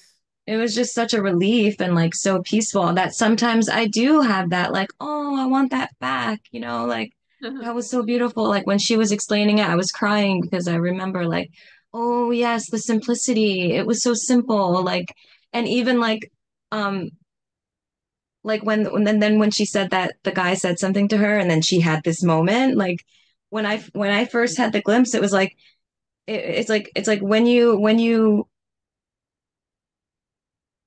in that place, it's like you can just say to him, like you can just say to him, "Oh, like Yeah. please don't call me gorgeous." But for some reason, it feels like for Phoebe, it's like, but no, I can't say that to him. Like, oh God, no, and no, he shouldn't be saying that to me. That is inappropriate, but I can't tell him that. But like there's still like some But beliefs in there, right? yeah, and it is about getting back to that nine feather flow where we are just moving with whatever is alive, and we're not seven feather creating something out of nothing. We're just moving with what is. And if your husband says something that really really makes you hurt, you can say that really hurt me when you said that. You can say that without any demand for him to not say it or apologize or anything. You can just be honest in that moment and go like, that really hurt me. Yeah, I can't, but I can't do that because that feels also like bypassing because then he's going to come and say, I'm so sorry. Like, I shouldn't have done that. It's going to try to make me feel better instead of me like processing But Jared, that. did you have that as a child? Did you have that it was possible for you to say, that really hurt me? And an adult came over and put their arms around you and kissed you and said, it's fine. I love you. I'm so sorry that I hurt you. Did you ever have that? Because if you didn't, then it's about time. And it's okay if he gives it to me, you mean? I mean, Instead of me not? if he says something that hurts you, and you say that really hurt me, then he goes like, I'm so sorry, I didn't mean to hurt you at all, and comes and give you a hug and say and apologize for what he said because he didn't mean to hurt you. That is normal exchange. If I say something and I hurt you, and you come to me and say, you really hurt me when you said that. We actually had that, you and I, in the beginning. Remember, where I said that no matter what you do with your children, they will end up in therapy. Remember? Yep, yep. But And you thought you hurt me, but you didn't. no, yeah, You said I'm sorry if I seemed da da da da da, and I was like, not at all. Like, no, exactly. So that is the relationship. If you have a relationship where you can tell me that really hurt me, or I can say to you, I'm sorry if I hurt you, that is an open adult relationship where you can say, no, that was fine, and I'm going like, okay, that's good. That is an open adult relationship where yeah. I make sure that you're fine and I'm not doing anything to hurt you, and you making sure that you're fine and not doing anything to hurt me. That is an adult relationship. We don't have that maturity as children. So if we haven't as children experienced that we were sad, something was said and we really got hurt, and we could go to an adult that could be the parental guidance and could take us up on their lap and kiss us and reassure us, then we need to experience that as an adult. And sometimes that can be received by another person. You can receive that by another person. I'm experiencing that all the time with Todd. You do that together? Yeah, all the time. Okay, because I mean, maybe I'm trying to translate it as, oh, you must not even ever say anything to him because you're like, it's your bubble. So why would you say something to him? It is my bubble, but I still might need a hug. We're still very openly. It's even though that he has not done anything, I might still need a hug. I might still need, reassurance and him kissing me and saying everything is fine, even though he hasn't done anything. I might need that. And of course I can give it to myself. I've done that my entire life. Now I have an add-on. Doesn't have to. Yeah, it's hard for me because then I'm thinking that Todd will say, but that's your shit. You know what I mean? Like, deal with your shit. But that's what I think what my question was in partnership with this. Because it's like he's still your partner, even though you're in your own bubble. It's a supporting, loving partnership. It's where it's not like you got your own shit, deal with it, woman. It's like I feel like that's how I am. That's the thing, is we're in it together. It's like a joint partnership where I have my shit, she has her shit, and we work on it together. We help each other. So if something comes up and I feel something, she's there and giving a supportive, safe space. And if I need a hug, I get a hug. If she needs a hug, she gets a hug. Like it doesn't have to be this. It's not me sorting out my shit in solitude without Todd. And then, by the way, we're married. That's how I was trying to do it. Yeah, no. It's me sorting out my shit, knowing that it's my shit, but I have my best friend with me to talk to, that I can say, okay, this is coming up in me right now. He can hold space for me, listen to me, come with different angles in it, help me do inquiries about it. And if I need a hug, I get a hug. Yeah, but he's awake though. My husband's not. So now instead of when I say like that hurt me, he's gonna try to convince me. You can say why. You can say, when you did that with your face, that really, really hurt me. Could you just give me a hug? You don't have to say anything. You don't need to reassure me. Everything is fine. I know. Just give me a hug. Okay. You can. You don't have to. Yeah, no, it is safe to do that with him. He's not awake, but he's conscious, That's good. Okay. So you can, if he's on board with that, you can even tell him that I'm working with this 7-year-old shit I'm dealing with. And whenever you say anything, I'm projecting my dad onto you. You don't need to do anything but just be you, because by being you, I know you're not my dad. I know I'm not 7 years old. I know that we are two adults and you're just holding space for me. If he's, conscious, then he would hold space for you.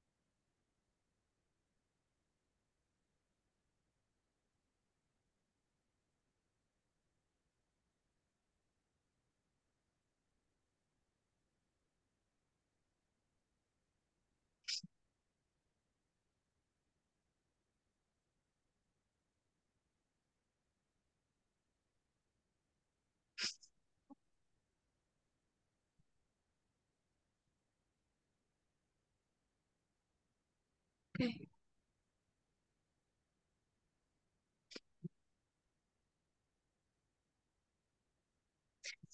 It's that dad thing. Yeah. Yeah. And just because you were a little trooper when you were 7 years old and you sorted out everything on your own, it does not mean that you have to do that still. If you are in a loving relationship where your husband have your back, then you can lean on him. You do not need to be alone. It is your shit to sort out. It's not for him to sort out for you. But he can hold space, and he can give you a hug, and he can give you a reassurance as an adult in 2024. Okay. Thank you. Are you okay? Yeah. Yeah. May I ask you what happened? No, there's still like a tightness in my throat, but what happened? You mean like, what do you Yeah. mean? Yeah. Like what happened just when? Just now. No, when you said, "Are you okay?" It was just like there's still some tightness in my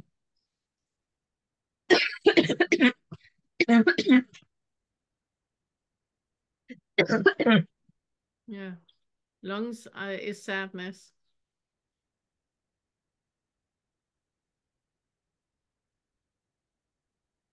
Yeah, it's okay.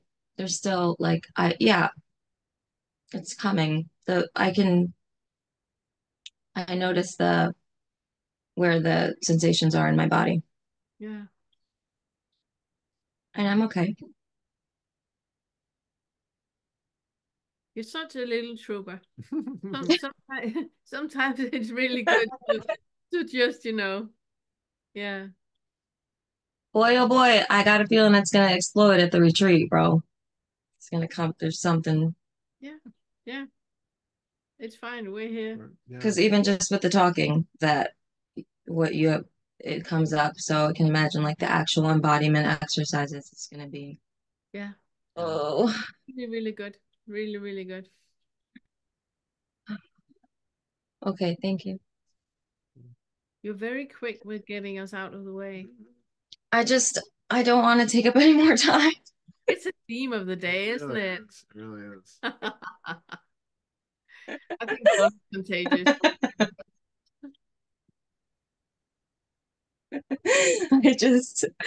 I just love the other people here and I want them to talk too, So I just feel like, okay, I'm gonna mute myself and process this. While you're processing, I had one other quick little pointer that I just wanted to give, that something that you said earlier when you were saying about Phoebe, kind of being jealous, or remembering what it was like to just be kind of moving without the feeling of being, of moving. Yeah. I was just going to say, just a quick little inquiry thing while you are going about your day. If you feel like you are doing something where you don't have that kind of flow, you don't have that feeling of just things are just happening, notice what is actually happening in that moment. Are you feeling contractions in the body that are some sort of resistance to doing what you're doing? Are there thoughts that are coming up about, now I have to do this and now I have to do that, and there's a reason for it? Just be aware of what is getting in the way between having where you are and that experience that you were talking about. Because the only things that are there are some sort of thought about how things should be done a certain way or should be done differently, and a felt resistance in the body to something that's happening in this moment. So just being aware of that and see if you can address them as we've been doing. Yeah, I do notice. I do notice that. Like I because I'm a stay-at-home mom, it's like I'm not allowed to just sit down sometimes, like I notice that like, oh, I should be doing this and I need to do this. Like, it's like my worth is dependent on my role. I need to fulfill this role as a stay-at-home mom and wife. Like I want to be a good wife and mostly a good wife. Like my husband works and I stay home. So like I gotta make dinner and I gotta make sure it's okay. And like I do notice that like, wow, like I don't even let myself just sit down. Like sometimes I just want to sit down and like just feel the sensations, like I'm pulled to just sit down and like sit and quietly. But like it's like I notice the thoughts that say, no, no, no, there's no time for that. And even when I do sit down, I'm like, no, no, no, there's like, what are you doing? Yeah, but also the funny part is, what is it that makes you believe that you not sitting down and breathing makes you into a better wife. You're a better wife if you're not sitting down and breathing. I mean, that makes no sense whatsoever. You're a much better Jahira when you are present in the moment. When you're not, hanging your worth up on dinner being ready at the right time. That has nothing to do with your worth. That's about dinner. And dinner can only be ready at the time dinner is ready at.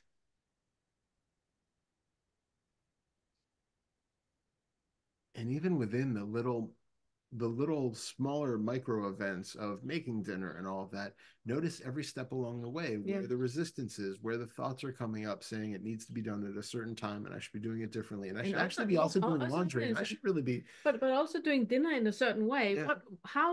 Why is it that you cannot make dinner fully present and aware in that open space that Phoebe was talking about?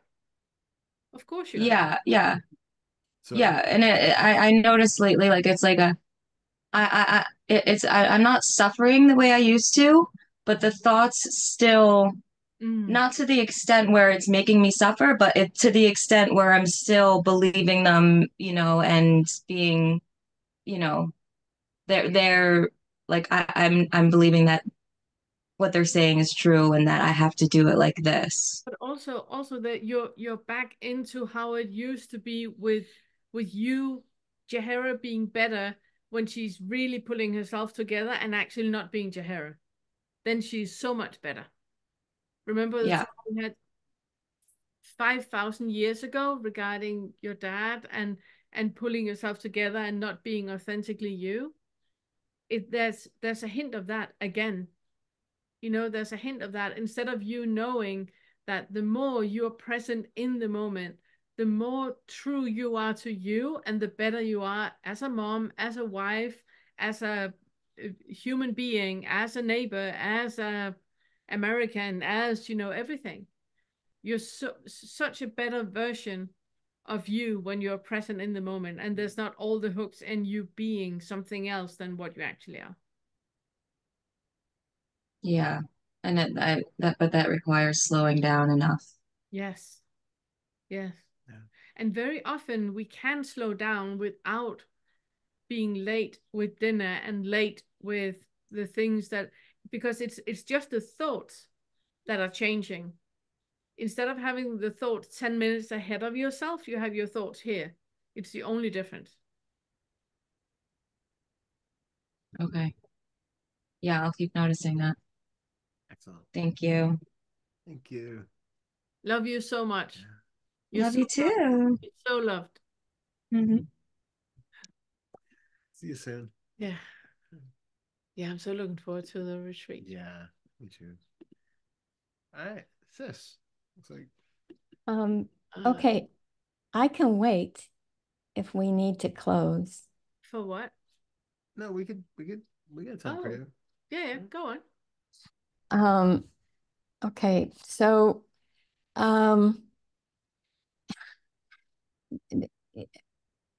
well, a simple thing that I want to start with is with the sixth fetter. So I can sit in one of the practices and see everything around me as kind of vibrating, moving, wiggling,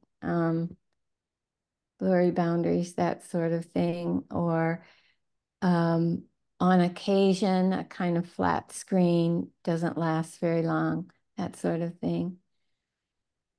But and notice, I certainly can notice the identifications, the mind creating the objects. But there's the change is twofold. First of all, that it doesn't really feel like anyone's looking most of the time. But secondly, when there is some sense of subject object, it's not the same. It's like, so I can look at the plants hanging on my patio and recognize that my mind calls them plants, but my being knows them as as presence, as just these beautiful presences, you know, like actually senses presence. Or if I walk into my bedroom, it's as though there's that everything in my room is present with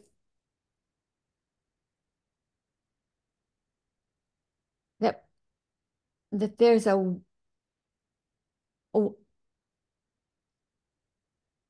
how do I say this?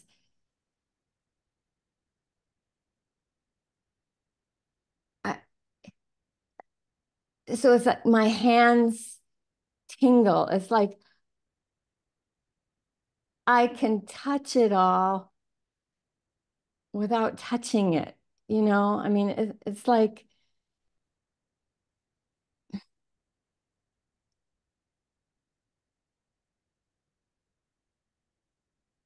and the thing is, there's no meaning to that. You know, it's just this kind of, not kind of, because it's not kind of, it's just,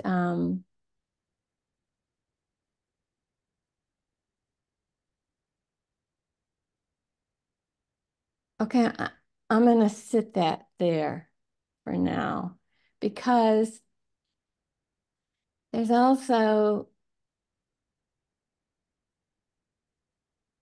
like there's no will to do anything. And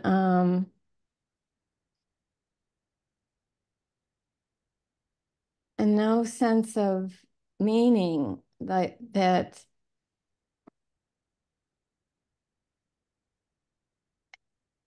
So there's this, you know, I've heard of people being nihilistic and nihilism and have never felt that before. And I have felt that now a few times. And it's like the opposite of what I was just describing. You know, it's not like meaning is the opposite of nihilism. I mean, I'm not a philosopher, so I'm not sure how to that this isn't. I just feel like there's an awful lot happening here and absolutely nothing happening. And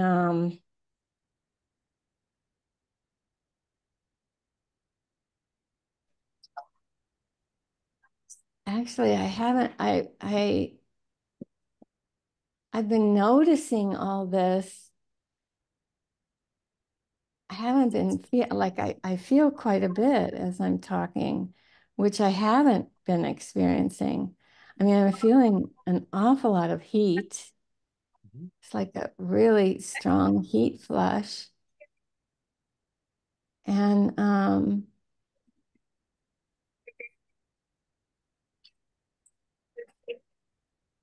some slight trembling in my jaw.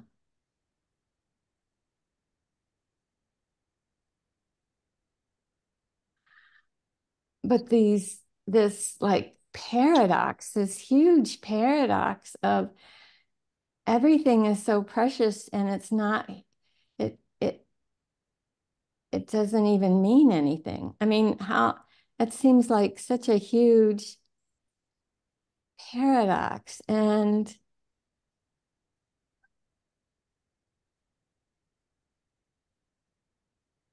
having no like personal will, but all of this willingness.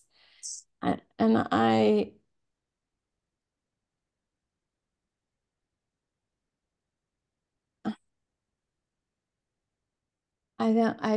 I'm not sure. I'm not even sure why I'm talking, what I'm asking, or So, so I guess some.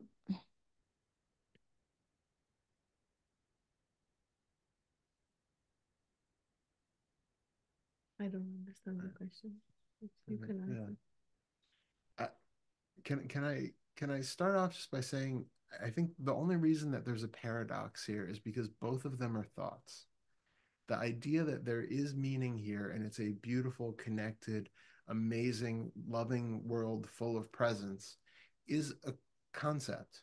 It can be an experience, but the conclusion that's drawn from that experience is a concept, it's a thought, it's a belief. Yeah, Just okay. So let's slow down. Let's slow down. So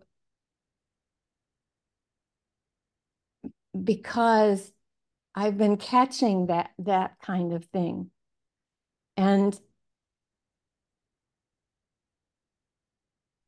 yeah, that I mean what Pernilla says just comes to me constantly, that the only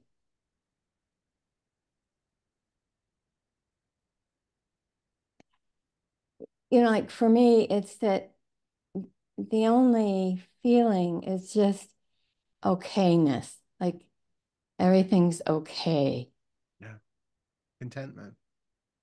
Can you hear me, by the way? I saw Jahara just said that my voice is low. Can you? Yeah, I can hear you. And that anything other than that is a thought. Yeah.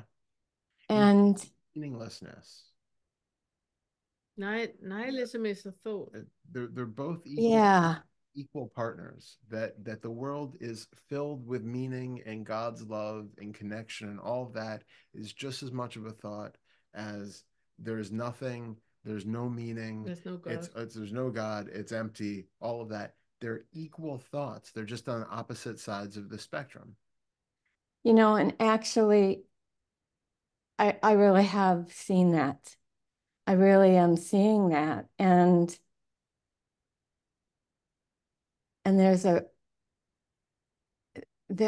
a resistance that's coming up all to the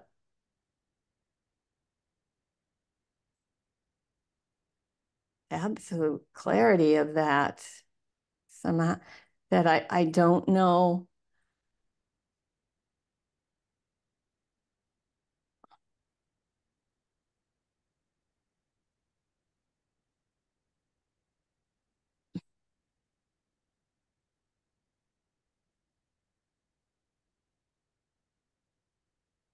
I mean, it just is. Hmm. Do you And so I'm. Yeah, that's good. do you need to create a place to stand? Do you need to create a concept about what it means for there to be a sense of security or comfort around it? Or what it doesn't mean. Or what it doesn't mean? Yeah. Um,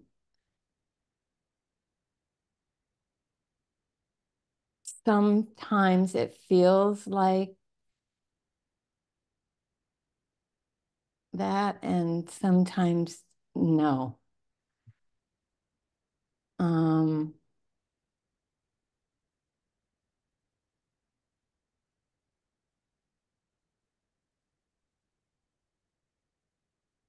Very strange. It's just very, very strange. It's that middle ground that we're looking for, but it's very easy to want to get launched into one side or the other and to constantly be creating some sort of meaning or conceptualization of everything that we experience because it's comforting in some ways. We feel like we have some ground to stand on. We know, how to define things and how to use things and where to put ourselves, even if we don't really feel like ourselves anymore. There's still some sort of perspective in there that, okay, everything is connected and it's all beautiful. And there's implicit in that this kind of I'm part of all of that. And so I'm okay because I'm part of absolutely everything. Yeah, And see, I can't do that. I can't do that anymore. Good. But then if you're flipping into Good. well, I don't know. It's not, it doesn't, but the problem is if you're flipping into the nihilistic side of things where nothing is meaningless, I feel cold and empty, and then there's that feeling of identification with that in some way, even if it's not as explicit as, first fetter self or any of that, it's that it still feels like now there's no meaning here. There's nothing, there's nothing to grasp onto, and I feel like now there's no meaning to me. Now there's no meaning to, I'm still connected to everything, but in a way where there's no meaning behind anything all of a sudden. And so both of those are still extremes. there's still thoughts. And they're Yeah. still, I mean, and I can recognize that these are still thoughts, and I can,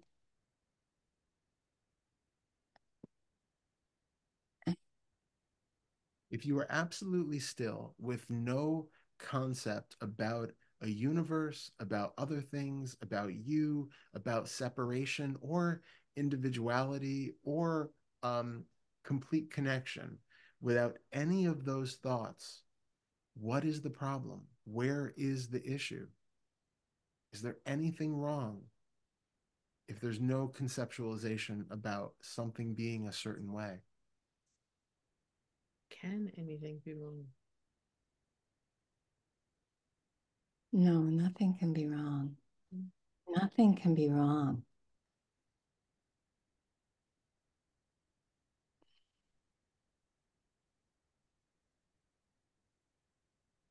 Nothing can be wrong.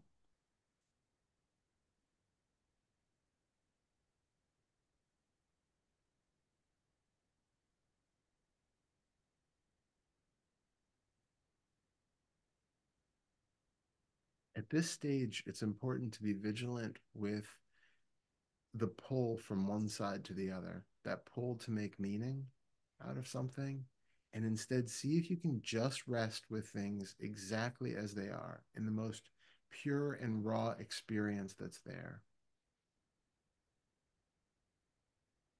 No pushing away of anything and no clinging to anything for any sort of feeling of security or meaning or You know, I really am there more than I'm presenting. hmm. Somehow it seemed,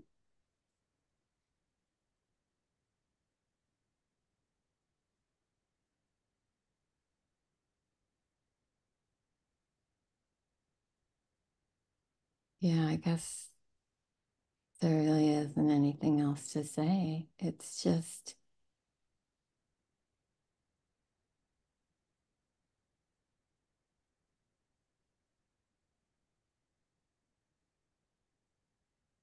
yeah, I can't even find, I I I can't find,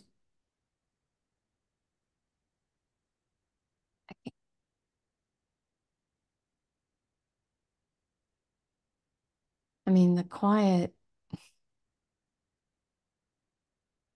yeah,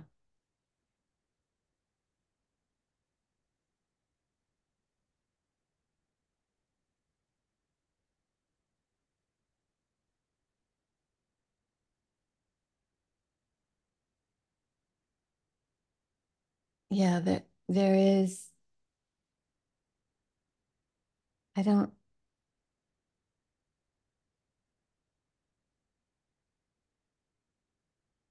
I mean, it's so perfectly okay. I don't,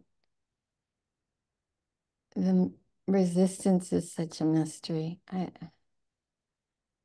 Just I don't, when it's there, when it's not there, it's not a problem. So yeah, when it is there, just feel into what's happening. Feel into if there's an emotional undercurrent behind it. This resistance, this is it because there is a sense of fear? Is there a sense of other emotion that's undercutting it, that's keeping it so that you feel locked into needing to create something where there isn't any? needing to create a meaning, needing to create a story, needing to create a belief, any of that, if that feeling starts to come in, just be curious about it. And what is it right now that I'm trying to compensate for or distract from by creating a sense of meaning or belief or story here?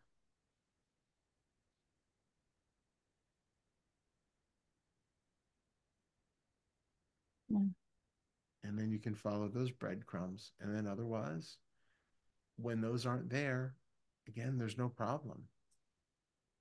The problem only arises with thoughts creating an idea of what might be, but we have no way of accessing this ultimate truth that tries to convince us that what we're experiencing is objectively true in some sort of absolute sense outside of our experience. And so it's just coming down to, do I need this experience to have meaning for me? Do I need this to mean something? And if so, it's not because it needs to mean something for the rest of humanity or the universe at large. It needs to have a meaning because I feel uncomfortable without it. It needs to have a meaning because I have that need right now. So, what is that need for me in this moment to recognize that I feel connected to the world, or that I feel like I'm not alone, or that I feel like my life isn't meaningless or purposeless? Just being really honest with what that is actually doing for you to have that belief, and then feel if both sides of those were dropped, is there really a problem? Is there anything there at that point when you're not creating a storyline about a life, about a universe, and about the way things are or should be or could be? Without any of that, is there really any issue?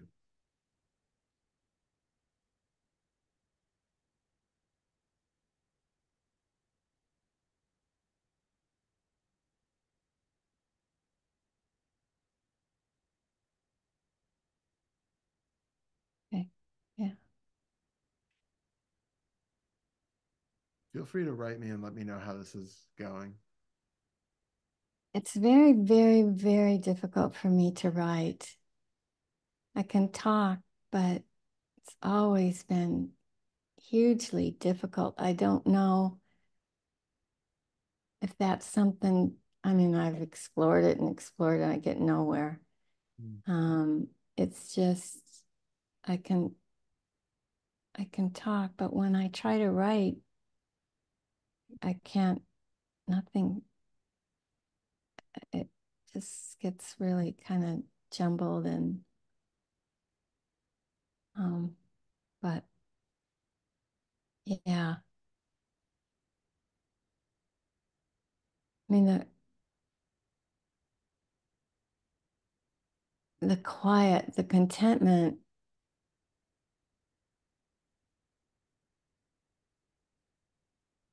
makes the thoughts seem so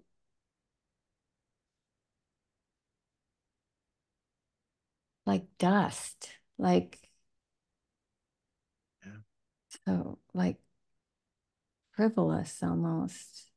And yet it's still there. And it's okay for the thoughts to be there, but if they still seem to be catching you, if they still seem to be relevant in some way, then instead of just bypassing them, then look into, why is it that this is relevant for me still? What hasn't been explored? What emotional hooks might be underneath it that need to be Oh, before that can go? thank you. I think that's my question. Like I can't really find a reason to explore them, and I wonder about that. I mean, because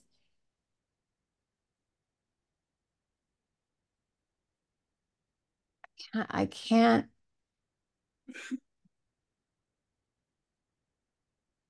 as soon as I recognize them as thoughts,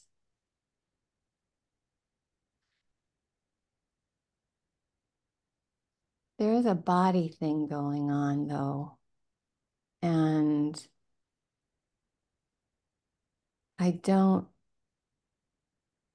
I'm very much looking forward to the retreat.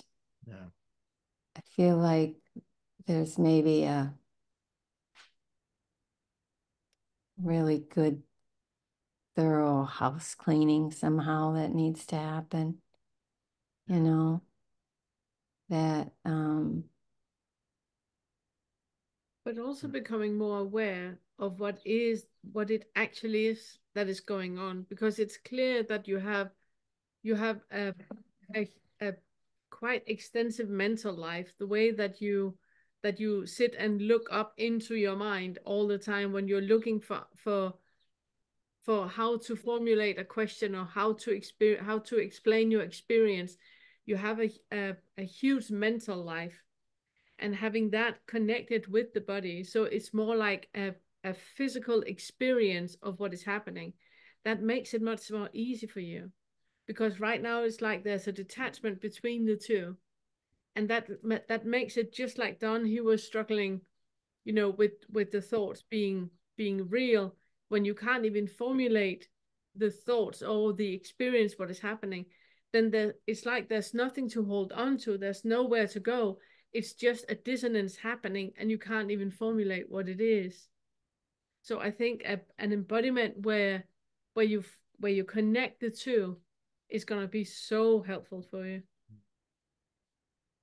Just having daily exercises that you do to kind of like get into the body and feel the body, and have a way to express thoughts physically with movement, or with shaking, or with, but all the things that we're doing. I really think that is going to be amazing for you. and that's what my intuition has been telling me. It's like I've been waiting for the retreat, that, because when I do sit, I can like feel the energy down my body. And sometimes at night I do get up and just move. Yeah. And then also I feel my energy leaving, and the body, yeah, like pulling for it. That's very helpful. Yeah. Yeah. Yeah. Yeah. Okay. Okay. Thank you. So much. Thank you. Thank And you. we can go into more of this in your session when I see Okay. you. And I will, yeah. Thank you. Yeah. Thank you so Bye. much. Bye. All right. I just want to say on a practical note, about the retreat, yes, that people should write you, or was it the Discord thing? Yeah. Or was that? What was that? Hello. Oh, What was that? No, well, I sent out an email actually I had a number of people who still hadn't, who had paid for the retreat already, but hadn't signed up for Discord. And so I sent out an email to them, because I need the display names for anybody.